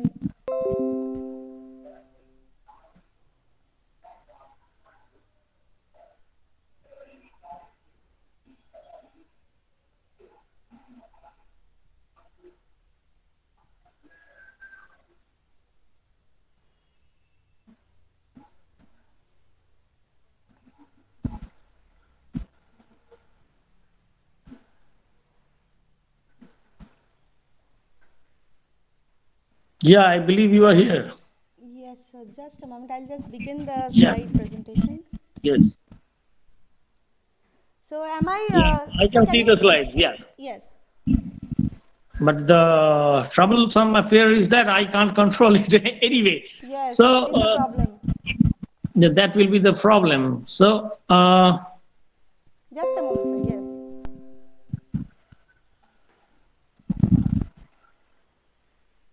So can you see the slides? yeah, I can see the slides. Okay, so then you can, sir, begin. Then I will change it when you require. Yeah. As has always been the equation with me and my students, including Chan. So my task is always to make the story building after all the scientific works have been done. So Chan has, set up the day with highly informative lecture on how to execute the science, how to really process the data and do the analysis. And then after all, the entire bottleneck ends at the buck stops at my end. That means I have to do some story building back in our lab. So I will share with you a couple of stories. Sir, just a moment. There is some problem with the YouTube streaming. Maybe just give me a few more seconds so that. Yeah, you can carry on your part, and meanwhile I can just set the context of the lecture. Sir. Just a moment, sir.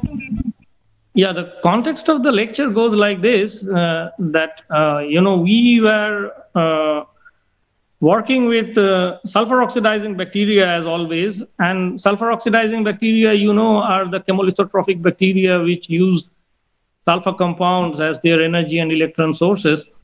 And at that point of time, we were working on the pathways of sulfur oxidizing bacteria as well as their evolution, and also trying to know the adaptations of sulfur oxidizing bacteria as well as the carbon sulfur cycle in the hot springs of the Trans Himalayas. And as the next slide will come up, you will get to see, yeah, here it is. So it is actually a tryst of a sulfur biologist group with an area which was not actually ours. So it is a domain which is a preserve of the oceanographers. And we being terrestrial microbiologists, we had no access or exposure to all these things. So as the slide proceeds, you will see that we were working at that point of time with the people at the National Institute of Oceanography in Goa. And Dr. Anindya Majumdar was my collaborator there at that point of time. And the bridge between us were the sulfur isotopes. So what he was essentially helping us out with was the fractionation studies and the stable sulfur isotope ratios in our pure culture samples as well as our environmental samples obtained from the hot springs. So while we were working on these problems way back in 2010, 2009, and those were another part of our research. And sometime later on, we can delve into those. And if the next slide comes up, then I'll be able to present the thing in a better way. Yes, sir. I think, Professor Thakur, is the yes. presentation ready? Yes, sir. Just a moment. Then the next slide. Yeah. Yes, sir. So you can put it in the Yes, it's slideshow visible mode. for you, sir? Yeah. Is it It is visible to me. You can put it in the yeah, slideshow mode. It's there, sir. It's here, there. You can. So you can start giving your talk, sir. Yeah, but you put it in the slideshow mode. Okay, just a moment, sir.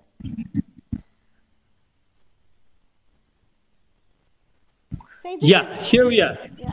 Yes, here we are. So, way back when you can see that Anindra was having much more hair on his head, and I was also having a little bit more hair on my head. That was 10 years back. When the sulfur isotopes and their fractionation studies were the bridge between us, and you can see that Anindra is on board a research vessel out in the sea, and I was there in the hot springs. And this is a a small cartoon showing the science in the hot spring sulfur cycle. And I'll not go into that, but there were important findings going on at that point of our collaboration. And as the slides proceed, you can see that we also did the fractionation behavior during the sulfur oxidation pathways during the various metabolic processes in the laboratory cultures, as well as in the sulfur cycles in the hot springs. So at that point of time, Dr. Mazumdar asked me that why don't you, Professor Thakur, you can carry on with the slides a little bit. And as it proceeds, yes, these are some of the papers that came up. You can go to the next slide, and there is another paper regarding the hot springs. Yes, this is. So these are the things that were going on, and in the next cartoon in this slide itself, you will see that he said that Ridwan, you have been doing these sulfur studies here and there, and why don't you lay your hands on our missions and programs in the Arabian Sea oxygen minimum zone? And I was totally, unaware of all these things regarding the oceanographic terminologies. And I said, what was oxygen minimum zone? And as the next slide comes up, you will see that it's a simple cartoon of the oxygen minimum zone.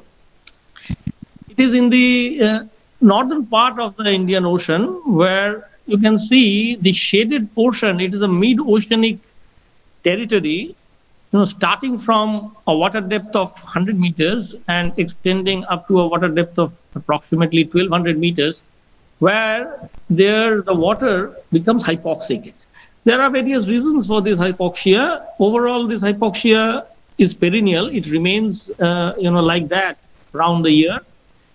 Importantly, in the next slide, you will see that the basic reasons are that where the ocean current hits a dead end, that means in the landlocked portions of the global ocean, as is the case in the northern Arabian Sea. In this global map, you can see the deeply blue shaded portions. They represent the oxygen minimum zones where the ocean current is hitting the continental shelf and there is no further circulation. And then what happens is that with increasing water depth, the oxygen in the photic zone, gets utilized by high productivity and further biodegradation. And then what happens is that a mid-oceanic hypoxic zone appears because high biodegradation activity and high productivity utilizes whatever oxygen is there within a few tenths of, at best, up to 100 meters water depth. And then the water becomes perennially hypoxic. Then why again the water becomes oxic beyond a water depth of 1200 meters in the continental slope region is because of upwelling.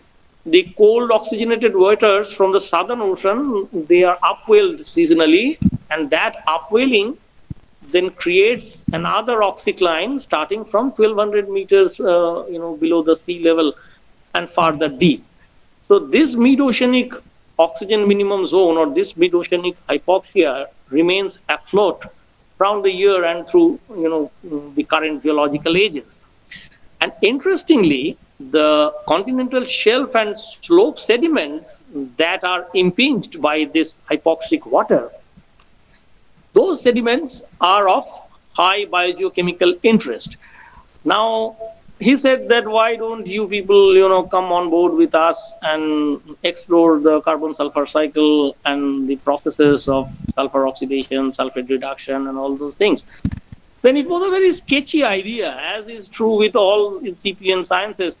And this part of the ocean really was unexplored as compared to the other oxygen minimum zones. As you can see from just from the previous slide, that the rest of the oxygen minimum zones, which are located in the western coast of the Americas, in the eastern Pacific, and in the eastern coast of Atlantic, that means on the west coast of Africa, in the Namibian region, in the Namibian coast, in the Peru-Chile coast, you can see there are intense oxygen minimum zones, the blue territories which you can see out there.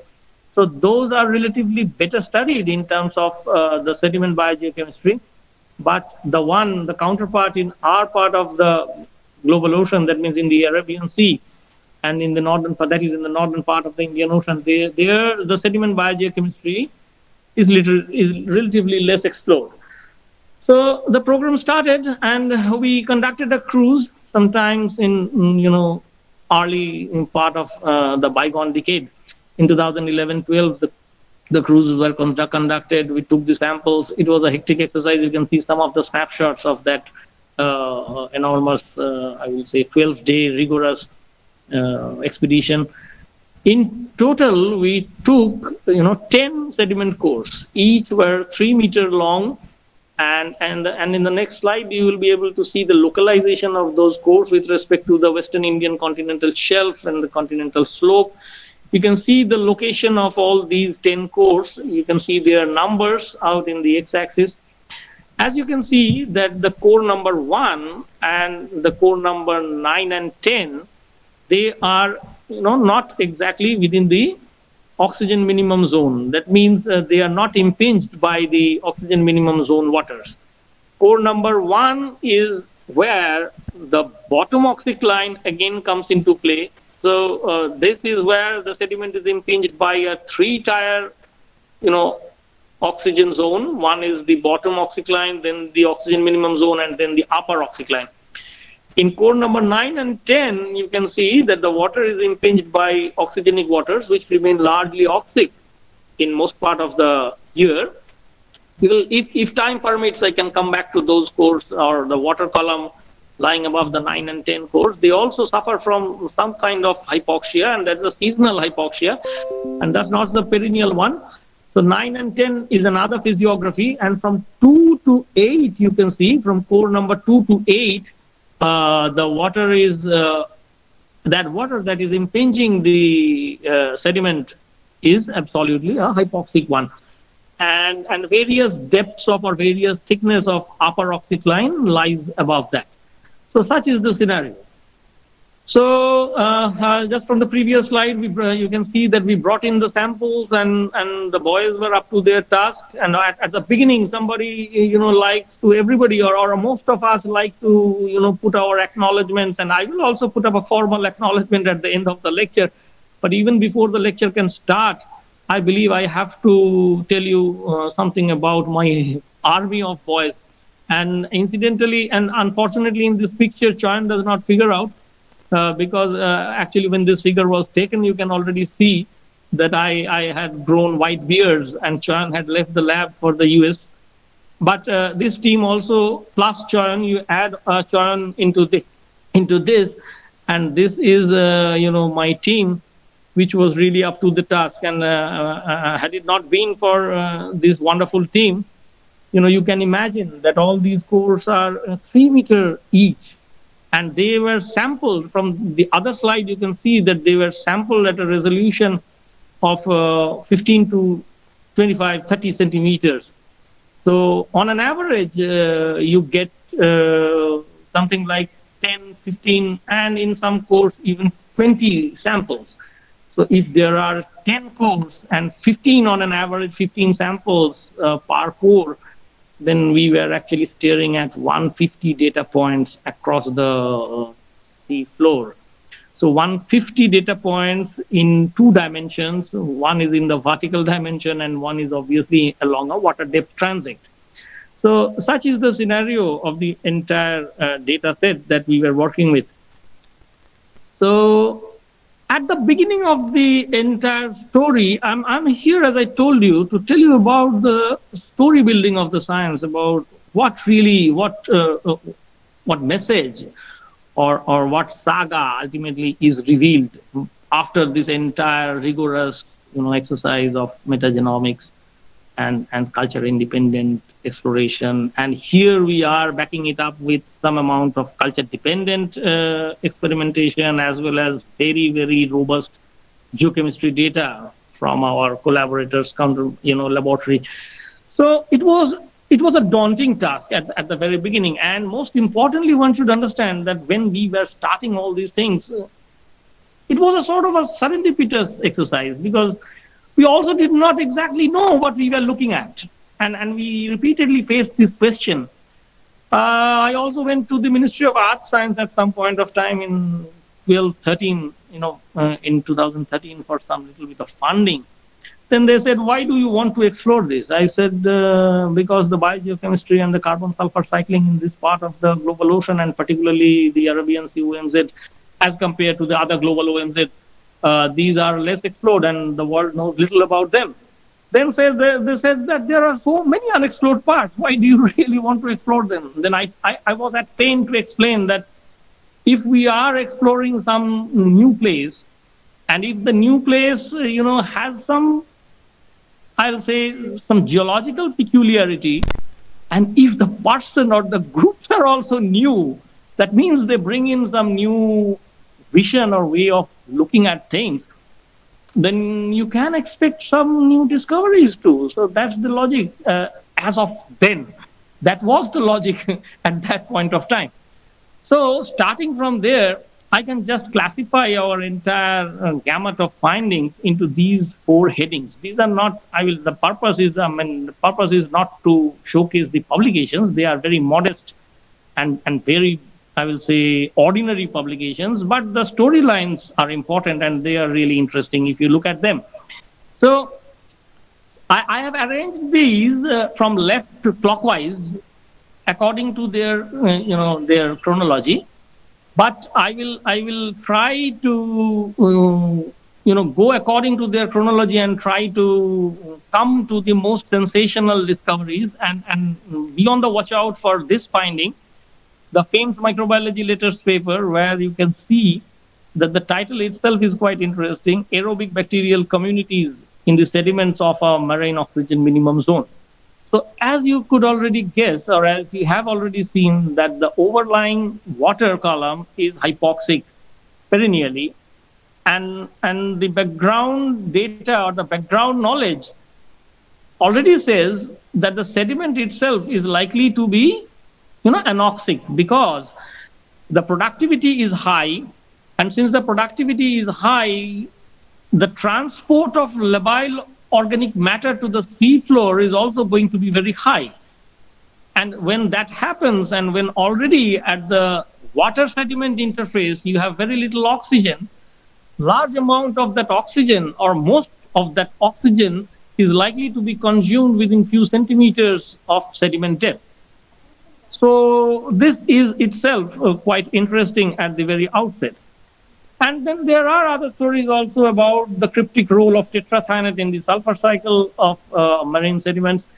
This also sounds interesting, but not obviously not as interesting as this one. And to start with, I have to set up the story. To start with, you have to go into the scientific reports paper, which I'll have to resort to. I'll have to, fall back to this paper. It came up first. It is the oldest one. By chronology, it was the first paper to appear, and the entire stage is set by that paper. I'll use that paper, the scientific reports one, enhanced carbon sulfur cycling at the OMZ center. I'll use that paper to set the stage.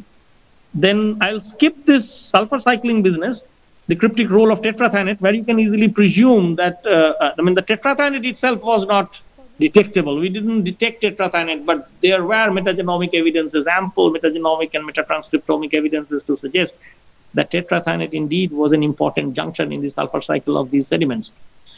And I'll skip that story.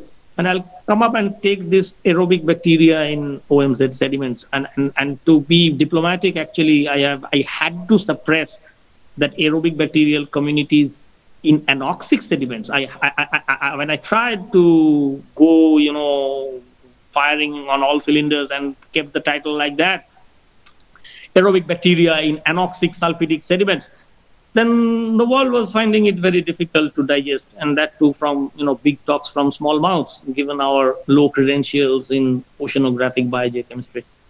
So we had to tone down a bit and title it in this way, aerobic bacterial communities in oxygen minimum zone sediments. So that sounds less idiosyncratic. So to make it sound less idiosyncratic, we did away with the terminology anoxic sulfidic sediments. And finally, if time permits, I believe it won't, I will take up a larger panorama where we really try to compare all 10 cores. In the first paper, in the scientific reports one, you will see that all 8 cores are compared. So it is a daunting task. 8 cores, each having a depth dimension, and also they themselves are arranged in a water depth transect dimension. So you have a 2-dimensional data. And then within each data point, there are variations. So the dimensions become innumerable. Then if time permits, I'll take up this bioRxiv data where we will try to again, give you a picture of the biogeochemistry along the entire continental margin. So that I believe I won't be able to do at this point of time today. So anyway, to set up the science, I'm showing here certain data from that scientific reports paper where you can see at the very left-hand corner. This is the 16S rRNA gene sequence based, precisely the V3 sequence based diversity data. Here you are looking at the phylum level classification. You can presume that each block represents a core. We are only showing 6 of them.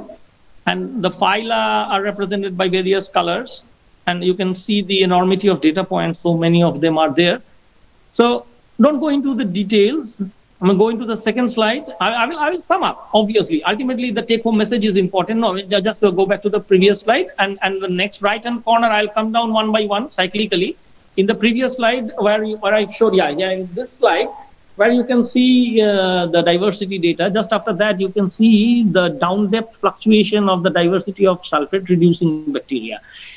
Down in the right hand bottom corner, there is the sulfate and sulfide profiles. You can see that the sulfate profile is going down with sediment depth in all the cores, as is expected in any textbook of sediment biogeochemistry. The sulfate concentration is going down. Sulfide, you can see, interestingly, is appearing, free sulfide is appearing from the core number 6, core number 5, 6, 7, and 8. Don't go ahead. Please go back to the previous slide.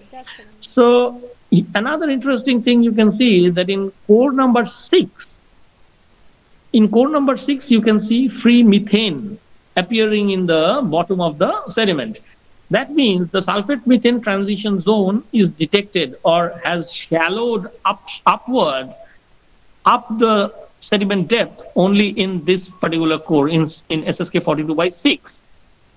And the last panel, the left-hand bottom panel, the left-hand side bottom panel, this is a very interesting piece of data, although not related to metagenomics, but it will be very important to really frame the entire story. I'll just tell you in a nutshell that it essentially shows it is the geochemical evidence of the shallowing of the SMTZ.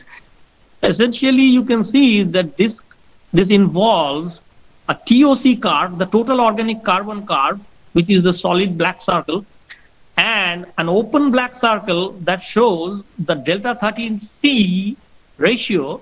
The 13C isotopic ratio of the DIC, the dissolved inorganic carbon, and the blue curve, the blue symbol curve, it shows the delta 13C values of the TOC, that means the organic carbon. You can see that the delta 13C ratio, the isotope ratio of the TOC is not changing down depth. Interestingly, the delta 13C DIC, the inorganic carbon's delta 13C ratio initially, you see the curve, it is initially on the right-hand side of the delta 13C TOC curve. But when you come to the core number 5, 6, 7, you see that the curve is crossing the delta 13C TOC curve and going to your left-hand side. That means it is getting, that means the fractionation values are depleting of 13C more and more. Again, in 8, you can see that the delta 13C DIC curve has again gone back to the right-hand side of the delta 13C TOC curve.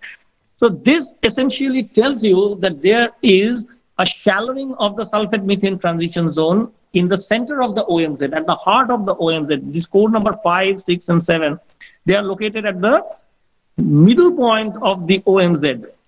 If you go back to the picture, which I initially showed, once again, if you go back, you will see that 1, 2, 3, these are on one flank of the OMZ, 7 and 8, they're on another flank of the OMZ. Core number 5 and 6 are at the heart of the OMZ. If now we go to the second picture, you can see this is the summation of the entire story. This model is very interesting, where you can see that the cores are all plotted in the next slide, please. In this slide, you can see that all the cores are being represented by each data point. The shaded area is the OMZ area, right? The 200-meter water depth is where from the OMZ is starting. At that point of our exploration, at that point of time when the exploration was made, the OMZ was occurring at around a water depth. It was starting at a water depth of around 200 meters, and it was extending somewhere around up to 1200 meters. So here you can see that each point is being represented by the summation of the cores by geochemical data. You can see the average diversity. You can see the average TOC for each point. Essentially, what you can also see, you can see the cores, each core's depth integrated sulfate reduction rate. All these parameters, also you can see the water depth, the red curve, the bottom water oxygen concentration, and also the average O2 count for the sulfate reducing bacteria. What you can see at the end of this entire exercise is that at the heart of the OMZ, you can see around in the next right-hand panel as well as in the left-hand panel, you can see that at around 580 meters below the sea level, or at around 600 meters below the sea level, in these two cores, core number processes are at their maxima. The TOC, average TOC weight percentage for the core is also highest. The sulfate reduction rate for the core is highest. The overall microbial diversity in terms of the O2 count, it is at its maxima with respect to the other 6 cores, 7 cores. I mean 5 and 6 with respect to the other 6 cores, they are having overall higher O2 count, and also O2 count for the sulfate reducing bacteria are also highest. And if you club the shallowing of OMZ data, that means the methane was also there only in core number 6. And the DIC, the delta 13C DIC value also said that the DIC is not only coming from organic matter biodegradation or the remineralization of organic matter, the DIC is also coming from methanoclastic sulfate reduction, that means anaerobic methane oxidation, which is a property of the SMTs in the sulfate methane transition zone. That is also happening in only those cores which are at the center of the OMZ. So the center of the OMZ is the region where the carbon sulfur cycle is at its highest, is at its peak. The entire processes are heightened, they are enhanced in this central region where at a water depth of 580 to 600 meters below the sea level, the most intensely hypoxic waters are impinging the sediments. Whereas with the rise of oxygen, bottom water oxygen, you can see in 7 and 8, slowly you can see there is a drop in the sulfate reduction rate, there is a drop in the diversity of both overall microorganismal diversity as well as the diversity of sulfate reducing bacteria. So is also true in case of the TOC, that means the TOC content is also going down in the core.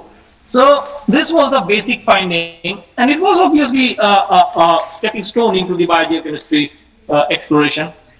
So moving ahead from here, we started looking, I'm not going to, because this is not something which is cryptic, and I have pledged that I will talk to you about something which is cryptic. So this was the entire panoramic biogeochemical scenario of this region. Next, if you go into the next slide, before going into the next slide, we looked at the OTU data. We very carefully started looking at the OTU data. And it was also another case of serendipity. And I must correlate at that point of time, as I started with the hot spring sciences, where Choyan was working very intensely.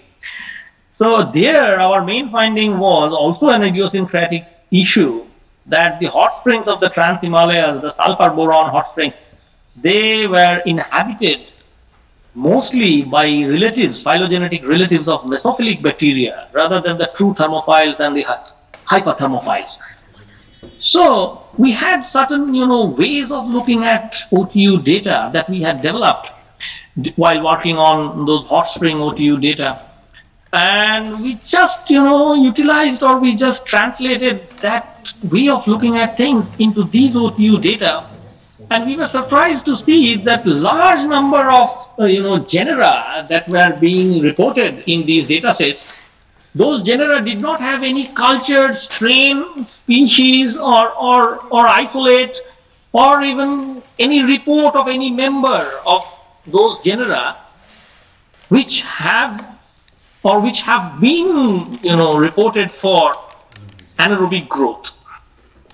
So this negativity, or this, I will say, this negative finding, the negative intuition, opened up this whole revolutionary science. I will call it revolutionary. All revolutions do not capture power, but revolutions are revolutions where they try to say something which is idiosyncratic, which is not exactly in line with the standard belief. And from there, the zeal was obtained to really delve deeper and to explore really whether aerobic life was possible in these sediments. So I took up this matter with my collaborator, Dr. Mazumdar. Obviously, he is a geochemist, but with ample biological senses. He is one of those rare geologists in India who has deep command over biology and a very, very thoughtful and insightful understanding of microbiological processes. He said, Ridhiman, this is absurd. No, how can it be? How can you just, talk like that? Or even there must be something, which you are missing out. But looking at those OTUs, tens and hundreds of OTUs, I'm not going to show you those Excel sheets or those tables. Those were mind-boggling exercises. Enormous literature survey, exactly in the lines of that which Choyan did in the hot springs. There he scanned hundreds of genera for the report of any member strain growing above 42 degrees centigrade or 45 degrees centigrade. And there he reported that 80%, 90% of the OTUs, they belong to taxa or belong to genera having no report of thermophilic existence or thermotolerance even, or any kind of laboratory existence or survival beyond 45 degrees centigrade. Exactly like the same way, we found here that we are looking at OTUs which are affiliated to genera that do not have any report of anaerobic growth on any substrate in any laboratory in any part of the world. So this was only a clue, or I will say this is a cue from where we started this whole science. And be patient for 5 or 10 minutes, I will take you through the whole journey. So, but this is not a data by itself. This data was not publishable. This data itself makes no sense, but it was sufficient to give us, a reason to really, to stake our reputation, to stake everything, because it was really a high stake thing. And I'll say that everybody gives the acknowledgement at the end of the talk. But this is the juncture where I must give the acknowledgement. I must give the entire acknowledgement to my students, and especially the student Sabyasachi Bhattacharya, who staked his, PhD. Maybe he had faith in me, that's why he staked his entire PhD, he staked his everything. So I must just, be, thankful to all those boys who, due to some reason or other, or for the reasons better known to them, they were all gung-ho about going about this improbable pursuit. Anyway, if you look at this, triangular series of plots, you will see that with water depth, such OTUs or such kind of taxa without any anaerobic growth report, they were increasing with sediment depth. You can also see two very important groups. The aerobic, you do not need to look at all the pairwise correlations, this plotted with that, that plotted with this. The important ones you can see on the left hand, on the left hand vertical column. In the previous slide, you can see in the left hand vertical column what you can see. In the previous slide, you just go into the previous slide, Dr. Thakur. In the left hand vertical column, you can see two very important things. The two blue cards, you can see that there, the abundance, you can see the abundance, as of now you ignore the perchlorate respirers. I will come to them later on. The second blue cards, when the blue represents that there is high Spearman correlation. That means this card is not only linear, it also has a very good Pearson, is supported by high Spearman correlation. Yeah, Dr. Thakur, I have a request. If you have taught the YouTube issue, can you make the slide in a presentation mode? It will be much bigger. Yes. Sorry. I told you I am technologically challenged. I can't do all these things. I'm asking Dr. Thakur. He is controlling the slides, right? Yes. Just a moment, sir. Can you just tell me what you have just told? Can you just make the slides in a presentation mode? It's in a presentation mode, but the thing is that we are streaming in the YouTube also, so there is some problem with that. That is why the slide is a bit slower in resolution. Maybe what we can do is that we can put the slides later also for anyone who can interested. They can download the PDF version. But there is some problem with the resolution at the YouTube, so that is why we have to make it small. Okay. Sorry to interrupt. Yeah. No, it's okay. Okay, so go ahead, sir. Then. So yeah, bring me back to the slide, please. Yes, sure, sir. So can you see? Yeah, here you can see vertically from top the next blue one, percentage abundance of aerobic methanotrophs, and that is going down. And I'm showing you only the data set for the core number 5. Also in core number 6, you can get similar kind of data, but I'm not, making it crowdy. For simplicity's sake, I am only concentrating on the data from core number 5. Here you can see that the percentage abundance of aerobic methanotrophs. What I mean by percentage abundance, this is the pure metagenomic data. This is not OTU data. This is percentage abundance of metagenomic reads affiliated to methanotrophic taxa. And methanotrophic taxa, that this is perhaps one of the few metabolisms, methanotrophy and methanogenesis, where largely the processes are monophyletic. That means the groups that possess these properties, all members of the group possess those properties. I mean, not that they are polyphyletic, that some member possesses and some members don't. So it's good enough, as a convincing piece of data. And aerobic methanotrophs, that they can't survive without the existence of oxygen, without utilizing oxygen. So that metagenomic reads from the various data points that we just talked about, and 0 to 400, this is not 400, this actually, the endpoint is 300, the scale is up to 400. This is the sediment depth in centimeters below the seafloor. So these two graphs, the bottom two graphs, the percentage abundance of metagenomic reads affiliated to aerobic methanotrophs, and percentage of, percentage or the relative abundance of metagenomic reads affiliated to aerobic sulfur chemolithotrophs or the sulfur oxidizers, and they are all aerobic, and the processes they employ, they involve oxidase enzyme, which cannot perform or cannot really do their activities in the absence of oxygen. The metagenomic reads ascribe to these two metabolic types or the genera or the taxa that are monophyletically attributed with these phenotypes. Now, reads getting affiliated to these two groups so heavily down the sediment depth, these were very encouraging data which made us, much confident about the veracity of the phenomenon which we were exploring. Now, the next slide, in the very next slide, you can see that we followed it up with a culture-based experiment where we tried to, and also we did these two, I mean, these experiments also with core number 5 and core number 6.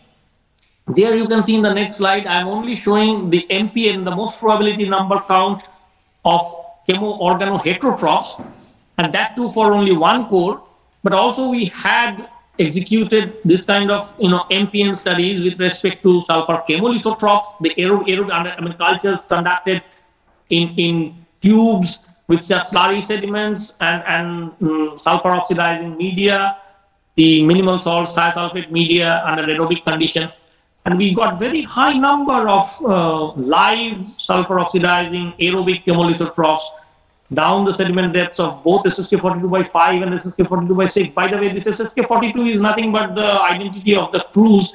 The name of the research vessel was Sindhu Sankalp, and this was the 42nd research cruise of that Sindhu Sankalp vehicle. So this SSK42 may be just coming up, cropping up every now and then as we keep on presenting the data. And 5 is the core number 5, and 6 is the core number 5, which you saw in the context diagram at the very beginning. So this is encouraging that we could find live cultures throughout the sediment depths, live cultures, I mean the live bacterial populations of both organotrophs as well as chemolithoautotrophs, and in both core number 5 and core number 6. Now, as if this was not all, my students were brave enough at that point of time to mount a culture-dependent isolation procedure where we isolated 30 strains in all, and those 30 strains could be classified under 9 or 10 genera, and of those 9 genera, 6 genera and 6 strains. I mean, particularly not only 6 genera, I will tell that 6 clusters of strains which were under individual genera. So those clusters were represented by, or many strains. Now here we are presenting data for one representative strain. Interestingly, 6 such clusters were such that their representative strains, when grown anaerobically under the presence of or upon being offered all kinds of anaerobic respiratory substrates, starting from sulfate, nitrate, and even obviously ferric Fe3, then manganese, Mn4, and also humic acid, and ferric in conjunction with humic acid, then formate for formate respiration, and even TMAO, trimethylamine oxide, all kinds of even simple organic compounds which also are known to act as anaerobic respiratory substrates which can be reduced as the terminal electron acceptor by anaerobic organisms. All these 6 strains, the representative strains, which you can see here were affiliated to certain genera, Seribacter, Guiparcharia, Methylophaga, Halothiobacillus is Guiparcharia, nothing but a new version of a new fraction of Halothiobacillus strains have been converted to Guiparcharia. And these are very well-known obligate, the Guiparcharia, the Halothiobacillus cluster. They are very, very well-established obligate aerobe. The name itself was encouraging enough for the group to really, believe in the data that isolating Guiparcharia from these sediments, and isolation was done that too from 275 centimeters below the seafloor. This entire isolation procedure was conducted not at the surface, not even at the depth of tens of centimeters, but at a depth of 275 centimeters, where if you can go back, if you just sometime later on, the slides will be available in the YouTube. If you go back to this particular data point, 275 centimeters below the seafloor of the core SSK42/6, from where the strains were isolated, there you will see also that this was the point where there was maximum amount of methane. That means the existence of methane itself in such free state, it showed that it was sufficiently anoxic, it was sufficiently euxinic, because sulfide was also there at this point. The entire SSK42/6 core, the entire SSK42/5 core was replete with sulfide down the depth. And from 250 centimeter onward in SSK42/6, methane had started appearing to vouch for the anaerobicity of the environment, the euxinic nature of the environment. So from that point of view, it was highly idiosyncratic to be retrieving aerobic bacteria, obligately aerobic bacteria, which despite being offered, which despite being provided with anaerobic respiratory substrates, all the anaerobic respiratory substrates that are known to be utilizable by marine bacteria, they were provided to them, or there was likelihood of such substrates to be present in their habitats from literature. They were provided to them, but none of them could oblige us by growing or just showing any survival in the anaerobic cultures. Now comes the question of contamination. Of course, I must address this, and we did address that. The most important sources of contamination in collecting sediment cores, and to be informative to the audience, I must mention that these were all gravity cores. As you had already seen in the plates I had shown regarding the expedition itself, that collage of so many onboard activities at the very beginning, which I showed. There you saw that all those cores were gravity cores. That means weight was put on top of the core, and they were simply thudded onto the sea floor by simple weight application. And the deeper and when the more weight you gave, deeper the core went, and then it retrieved your sediment. So one of the major questions that may arise, or that often arises in case of retrieval of gravity cores, is contamination from the seawater, because while the gravity core is going in, it passes the seawater. So maybe the seawater also remains at the core liner sediment interface.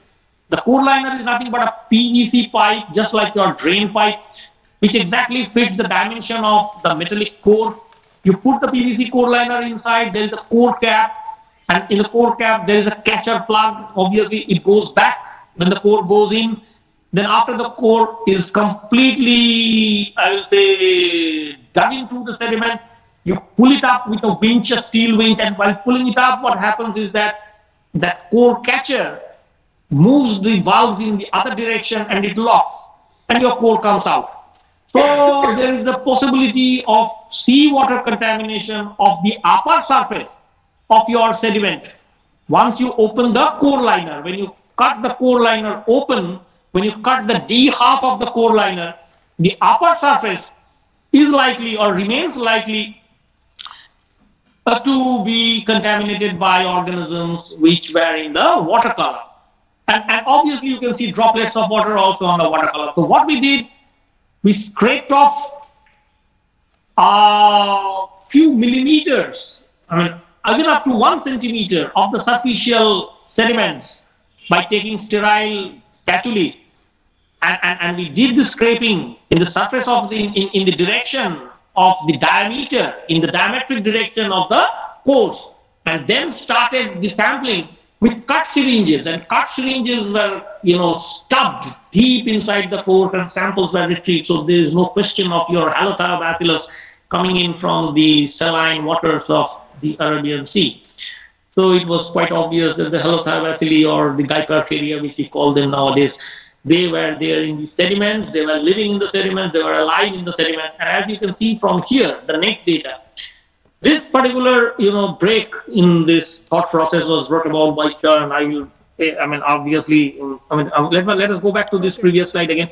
This right-hand data, this heat map, this is a very interesting piece of data, and at that point of time we were toiling it out with a revision of the manuscript, and then Chern was already stationed out there in California.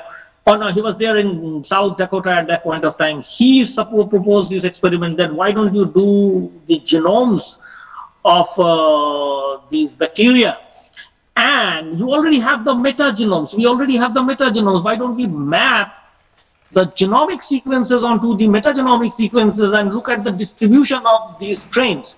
So we did we sequenced the whole genomes of these 6 obligately aerobic strains. You can see them by their abbreviations: Gycarcharia, Seribacter, Methylophaga, and then your Sphenomonas, Bausanensis, Sulfitobacter, and so on and so forth. And all these 6, and the 2 cores. And you can see that the 275 centimeter of the SSK42/6 code, from where these strains were isolated, they are having the maximum abundance. Obviously, it was their native habitat. We got them from there, so their maximum relative abundance in terms of mapping of their genomic reads to the metagenome, the native metagenome, which we had from those data points.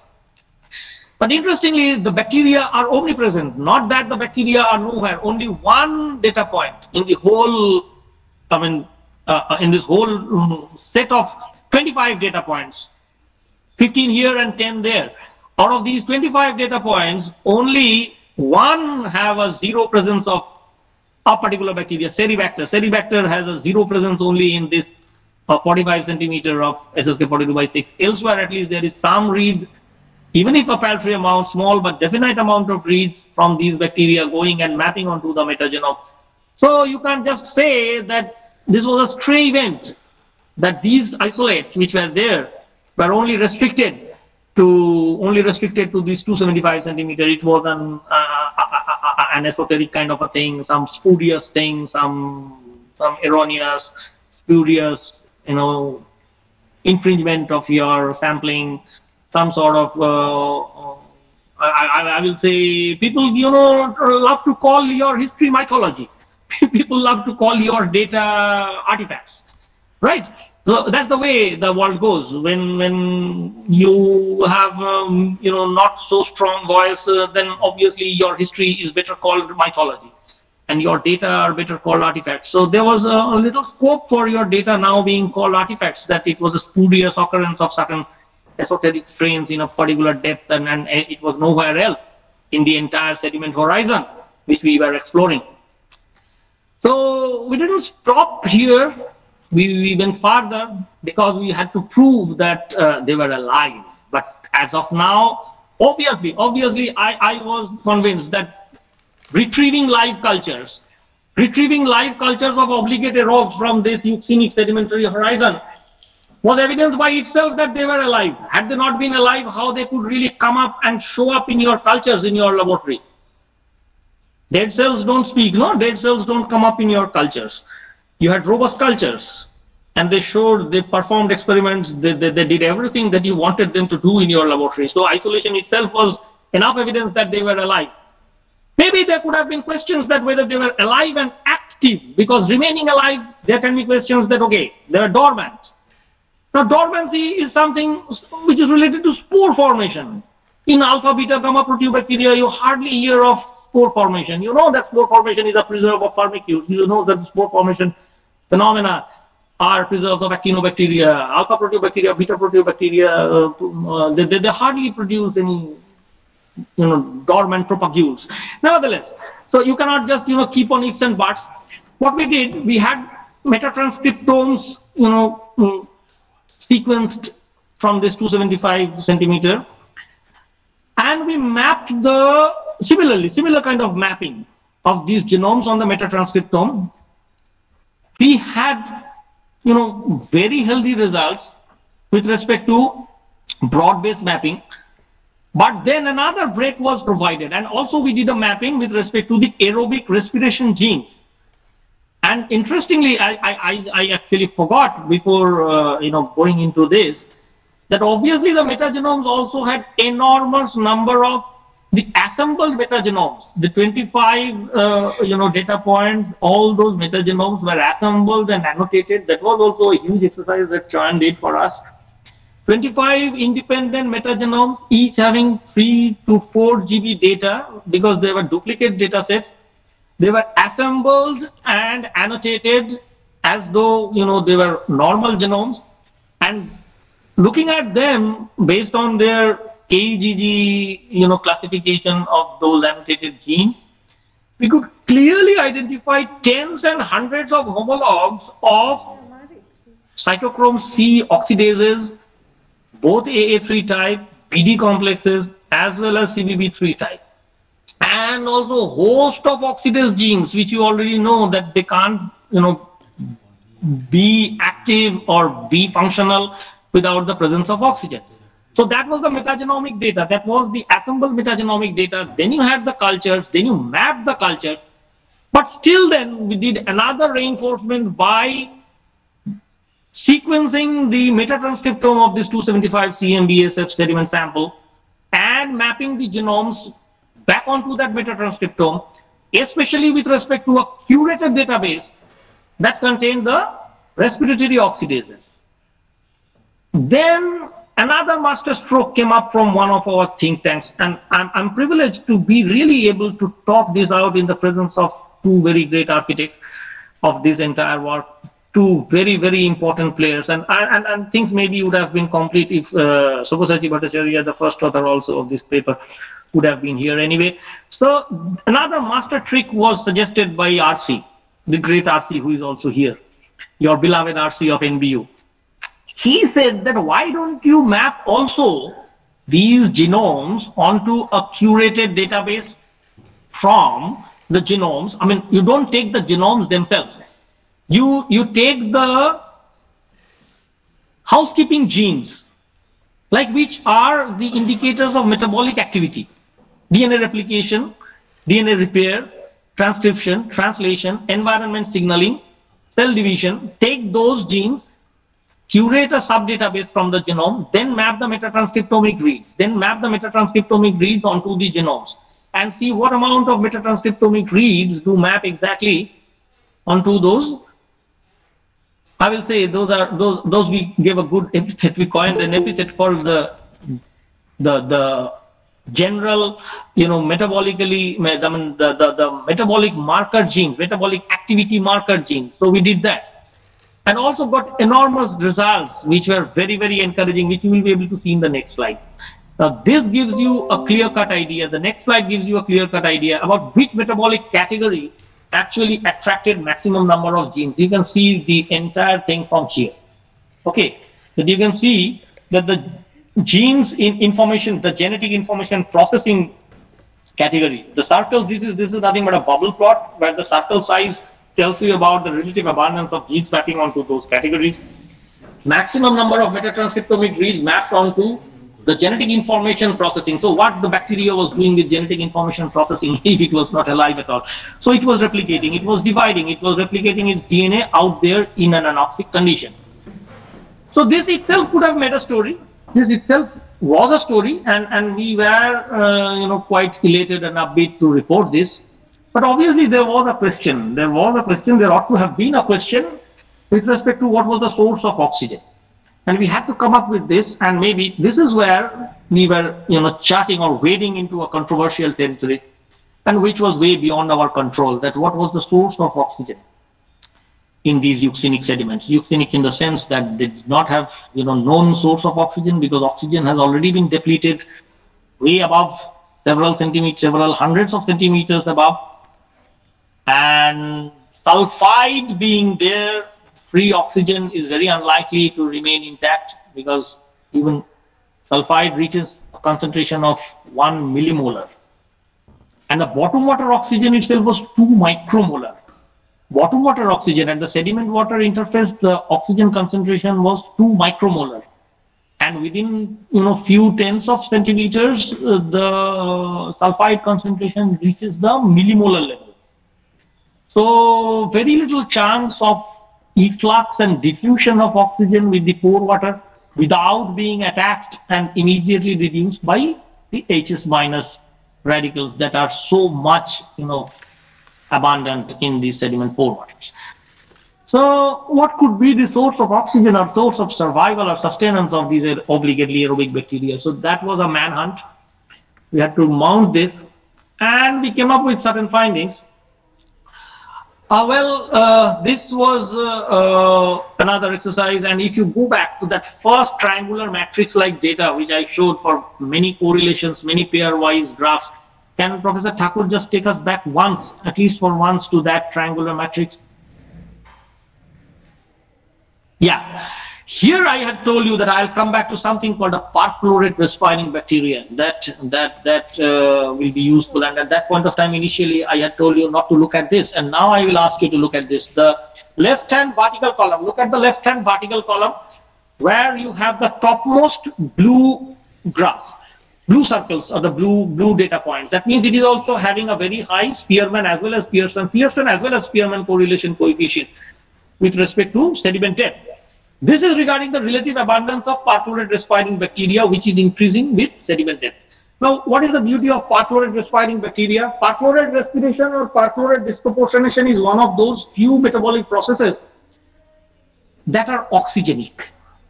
Perchlorate respiring bacteria themselves are anaerobic. They produce oxygen for you. And interestingly, that oxygen itself, beyond a certain concentration, sometimes in the range of micromolars, if that oxygen keeps on accumulating in the chemical milieu, the perchlorate respiring bacteria lose their perchlorate respiring attributes. That is, in case of certain perchlorate respiring bacteria, even perchlorate respiration is irreversibly inhibited. So the perchlorate respirer cannot go back. Then what does it respire? Now the question is, then perchlorate respirers can also respire nitrate. But we also know that in these unbioturbated sediments, unbioturbated in the sense that there is little faunal activity, macrofaunal activity at the sediment surface, which can, dig in burrows and holes in the sediments, so that some little amount of nitrate, little amount of oxygen can percolate into the sediment, deeper down. So with little bioturbation, nitrate is also a very unlikely candidate to remain in the sediments or to remain within a few centimeters of the sediment. So nitrate is likely to be depleted within a few centimeters below the seafloor. Oxygen, as we already said, is likely to be exhausted by the catabolic activity of the organotrophic bacteria that were utilizing the entire high flux of labile organic matter on the seafloor. So what you only get for the perchlorate respirer survival is perchlorate itself. But then again, geological knowledge was not with us. Perchlorate itself is a very enigmatic compound, which is not known to be widely occurring in the environment. Rest aside, even leave aside that of marine sediments. Existence of perchlorate itself as a natural chemical is hardly, detected anywhere in the biosphere. And as John spoke about Atacama Desert is one of those few places on Earth that perchlorate is detected in free existence. One of the reasons hypothesized for this is that perchlorate is highly reactive for the microorganisms. And a huge number of microbial taxa have abilities to respire perchlorate. So the condition is that wherever you have microbial life, you are unlikely to get perchlorate because the bacteria would be reducing and disproportionating it immediately. Why Atacama Desert has accumulated perchlorate, or why there is a buildup of perchlorate only in Atacama Desert or in that kind of areas, even in the upper atmosphere? Because there is little life or no life to disproportionate the perchlorate or to reduce the perchlorate to chloride and oxygen. But here you could see that an indirect evidence in the form of the existence of perchlorate respirers, even increasing abundance of perchlorate respirers, as per the metagenomic data, down depth the sediment horizons. And also the metagenomes, the assembled metagenomes had ample perchlorate respiring genes, both perchlorate reduction and perchlorate dismutation, perchlorate reductase and perchlorate dismutase. Both these homologs were abundant throughout the two courses, SK42 by 5 and 6.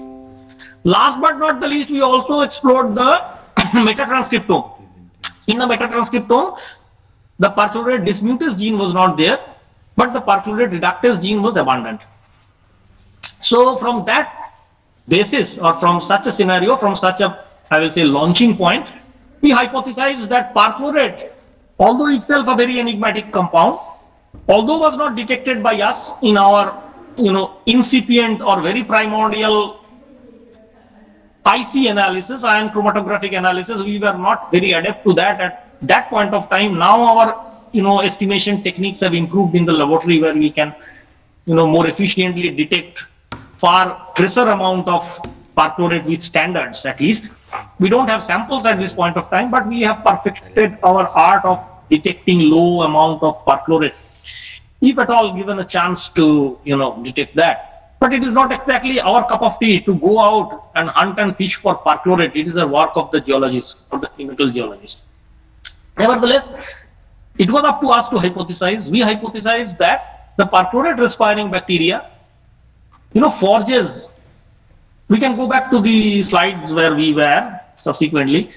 that the perchlorate respiring bacteria forge symbiotic association. In the next slide, we can see all these things. We can sum up the entire story. That the perchlorate respiring bacteria may well be forging some kind of, symbiosis with aerobic bacteria and provide them the oxygen by mechanisms which are, akin to mouth respiration, like close contact of the cells and intercellular oxygen transfer without exposing the oxygen to the ambient H2S. So that we proposed as a possible mechanism. But again, I am reiterating that it is not the forte of the paper. The forte of the paper lies in the robust evidence of the existence of flourishing aerobic microbial life in a sediment horizon where there is no apparent geochemical reason to believe that free oxygen exists. The rest is up to the future of research to go and explore the nitty-gritties and also the mechanistic feasibilities and the scopes of such processes. But we would like to end with the biogeochemical implications, which is enormous. I will just sum up, and I will obviously, as I told you, I will not go into, you can rest assured that I will not go into that pan-continental margin story that I was, interested in cooking for you this day itself. That may be something we will take up on another day, given the opportunity. The biogeochemical implication of this unraveling of aerobic life in euxinic sediments of OMZs is enormous, because as this model tells you, you can see that labile organic matter delivered to the sea floor in this part of the ocean is very high. This is one of the most, I will say, one of the most, not even rich, these are most of, I will say this is a hot spot of carbon sequestration. Why is it so? You can see that you have only few 100 meters of oxic water, and the marine snow or the sinking organic matter soon passes through this oxic zone and enters a hypoxic territory where there is very little degradation. And in the hypoxic territory also there is very little faunal activity for further transformation of the organic matter. So what happens is that large amount of labile organic matter, labile in the sense that they have been less reacted upon. Very little reaction has taken place on the organic matter, so they are largely natives, they are largely intact, and that's why labile. Because we know as organic matter is acted upon, repeated transformation makes it refractory to further degradation. So not only is the TOC delivered to these sea floors very high, the total organic carbon content delivered to these sea floors is not only high, but also theoretically and expectedly labile in nature. Although the organic geochemistry is yet to be done, it is of consensus. In other parts of the world, in other OMZs, similar studies have been conducted, and the organic matter delivered to OMZ sea floors, even in the Black Sea, which is also a captive OMZ, not connected to the global ocean, but Black Sea is also, Black Sea and Baltic Sea are also actually mimicries of this kind of a scenario. Enormous studies have been conducted to show that the organic matter delivered to these kind of sea floors are highly rich in organic components. Now, as I said in the first study, you saw that in these cores, the anaerobic processes heightened, sulfate reduction heightened, SMTZ shallowed, that means methanogenesis also elsewhere on the two flanks of the OMZ, methanogenesis was taking place at a deeper depth. But here, methanogenesis was happening at a shallower depth. Sulfate reduction was more hectic. And what all these things mean, and also anaerobic oxidation of methane was taking place.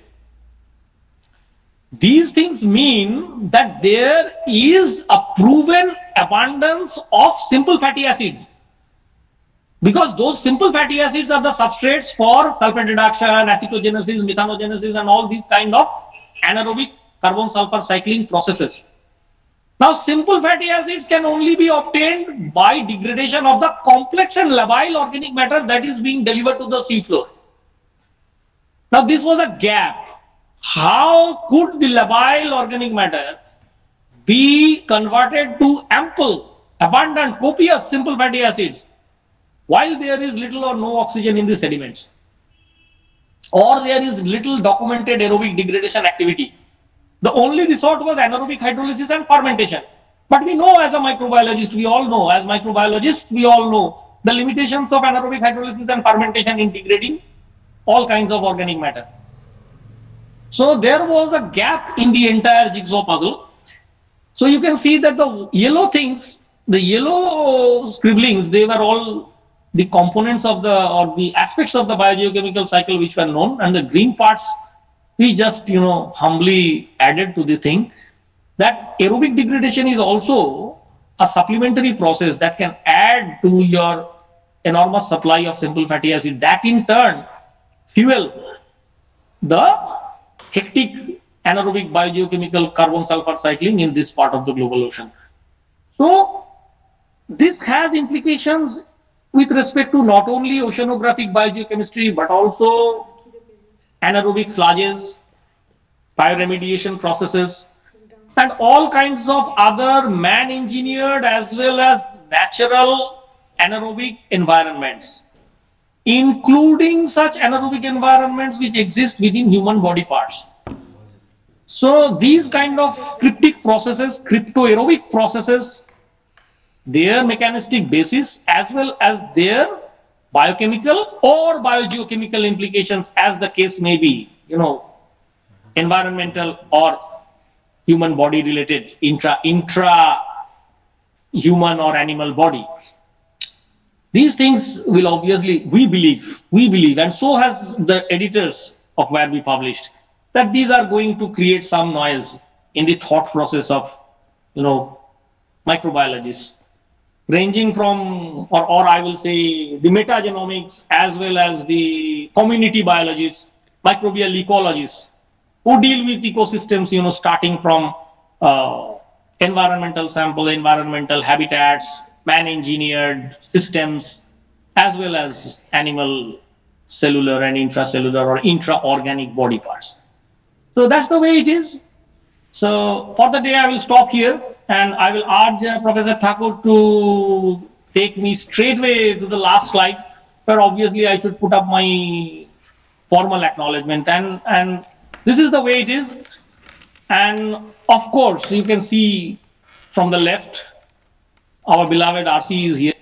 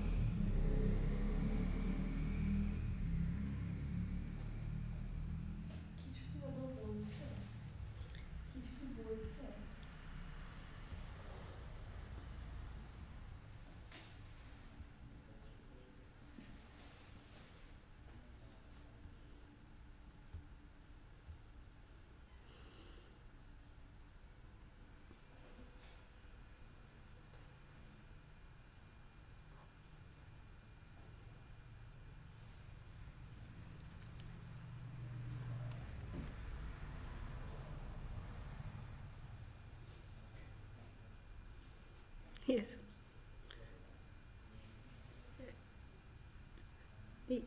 Yes, sir. Thank you, sir. Yeah, I was waiting. So thank you, sir, for your time, and it was a very interesting talk, and we really enjoyed it. And I hope all the audience over here are eager to ask some questions. So maybe they can put up in the chat section. Okay, so if anyone has question, they can ask one by one. That will be easier for me. So you can just turn on your microphone and ask sir directly your questions. There is one question from Deep Chanda. If Deep is here, Deep Chanda. Okay, so I don't know if Deep can hear me. There is, I think there is some question from Chan only. Yeah, Chan, you can ask sir if you have any question. Oh, okay. Okay. Okay, okay. No, no, no.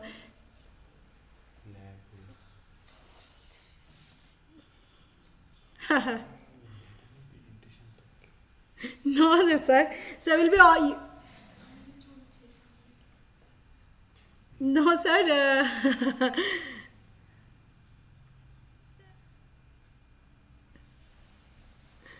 So, yes. Yeah, if anyone has any question, please put question directly to sir. Maybe Professor Chakrabarti can say a few words. Sir, I think he has just joined. Professor Chakrabarti? Yes, sir.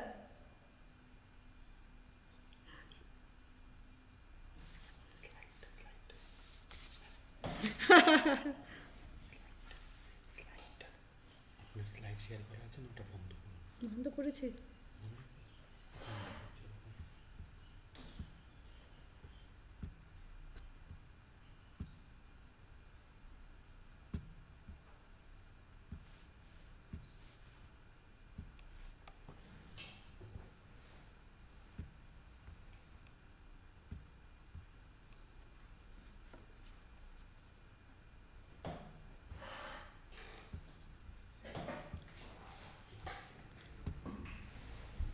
Yes, if anyone is there, they can ask question. Yes, yes. Join, you can ask. Yeah.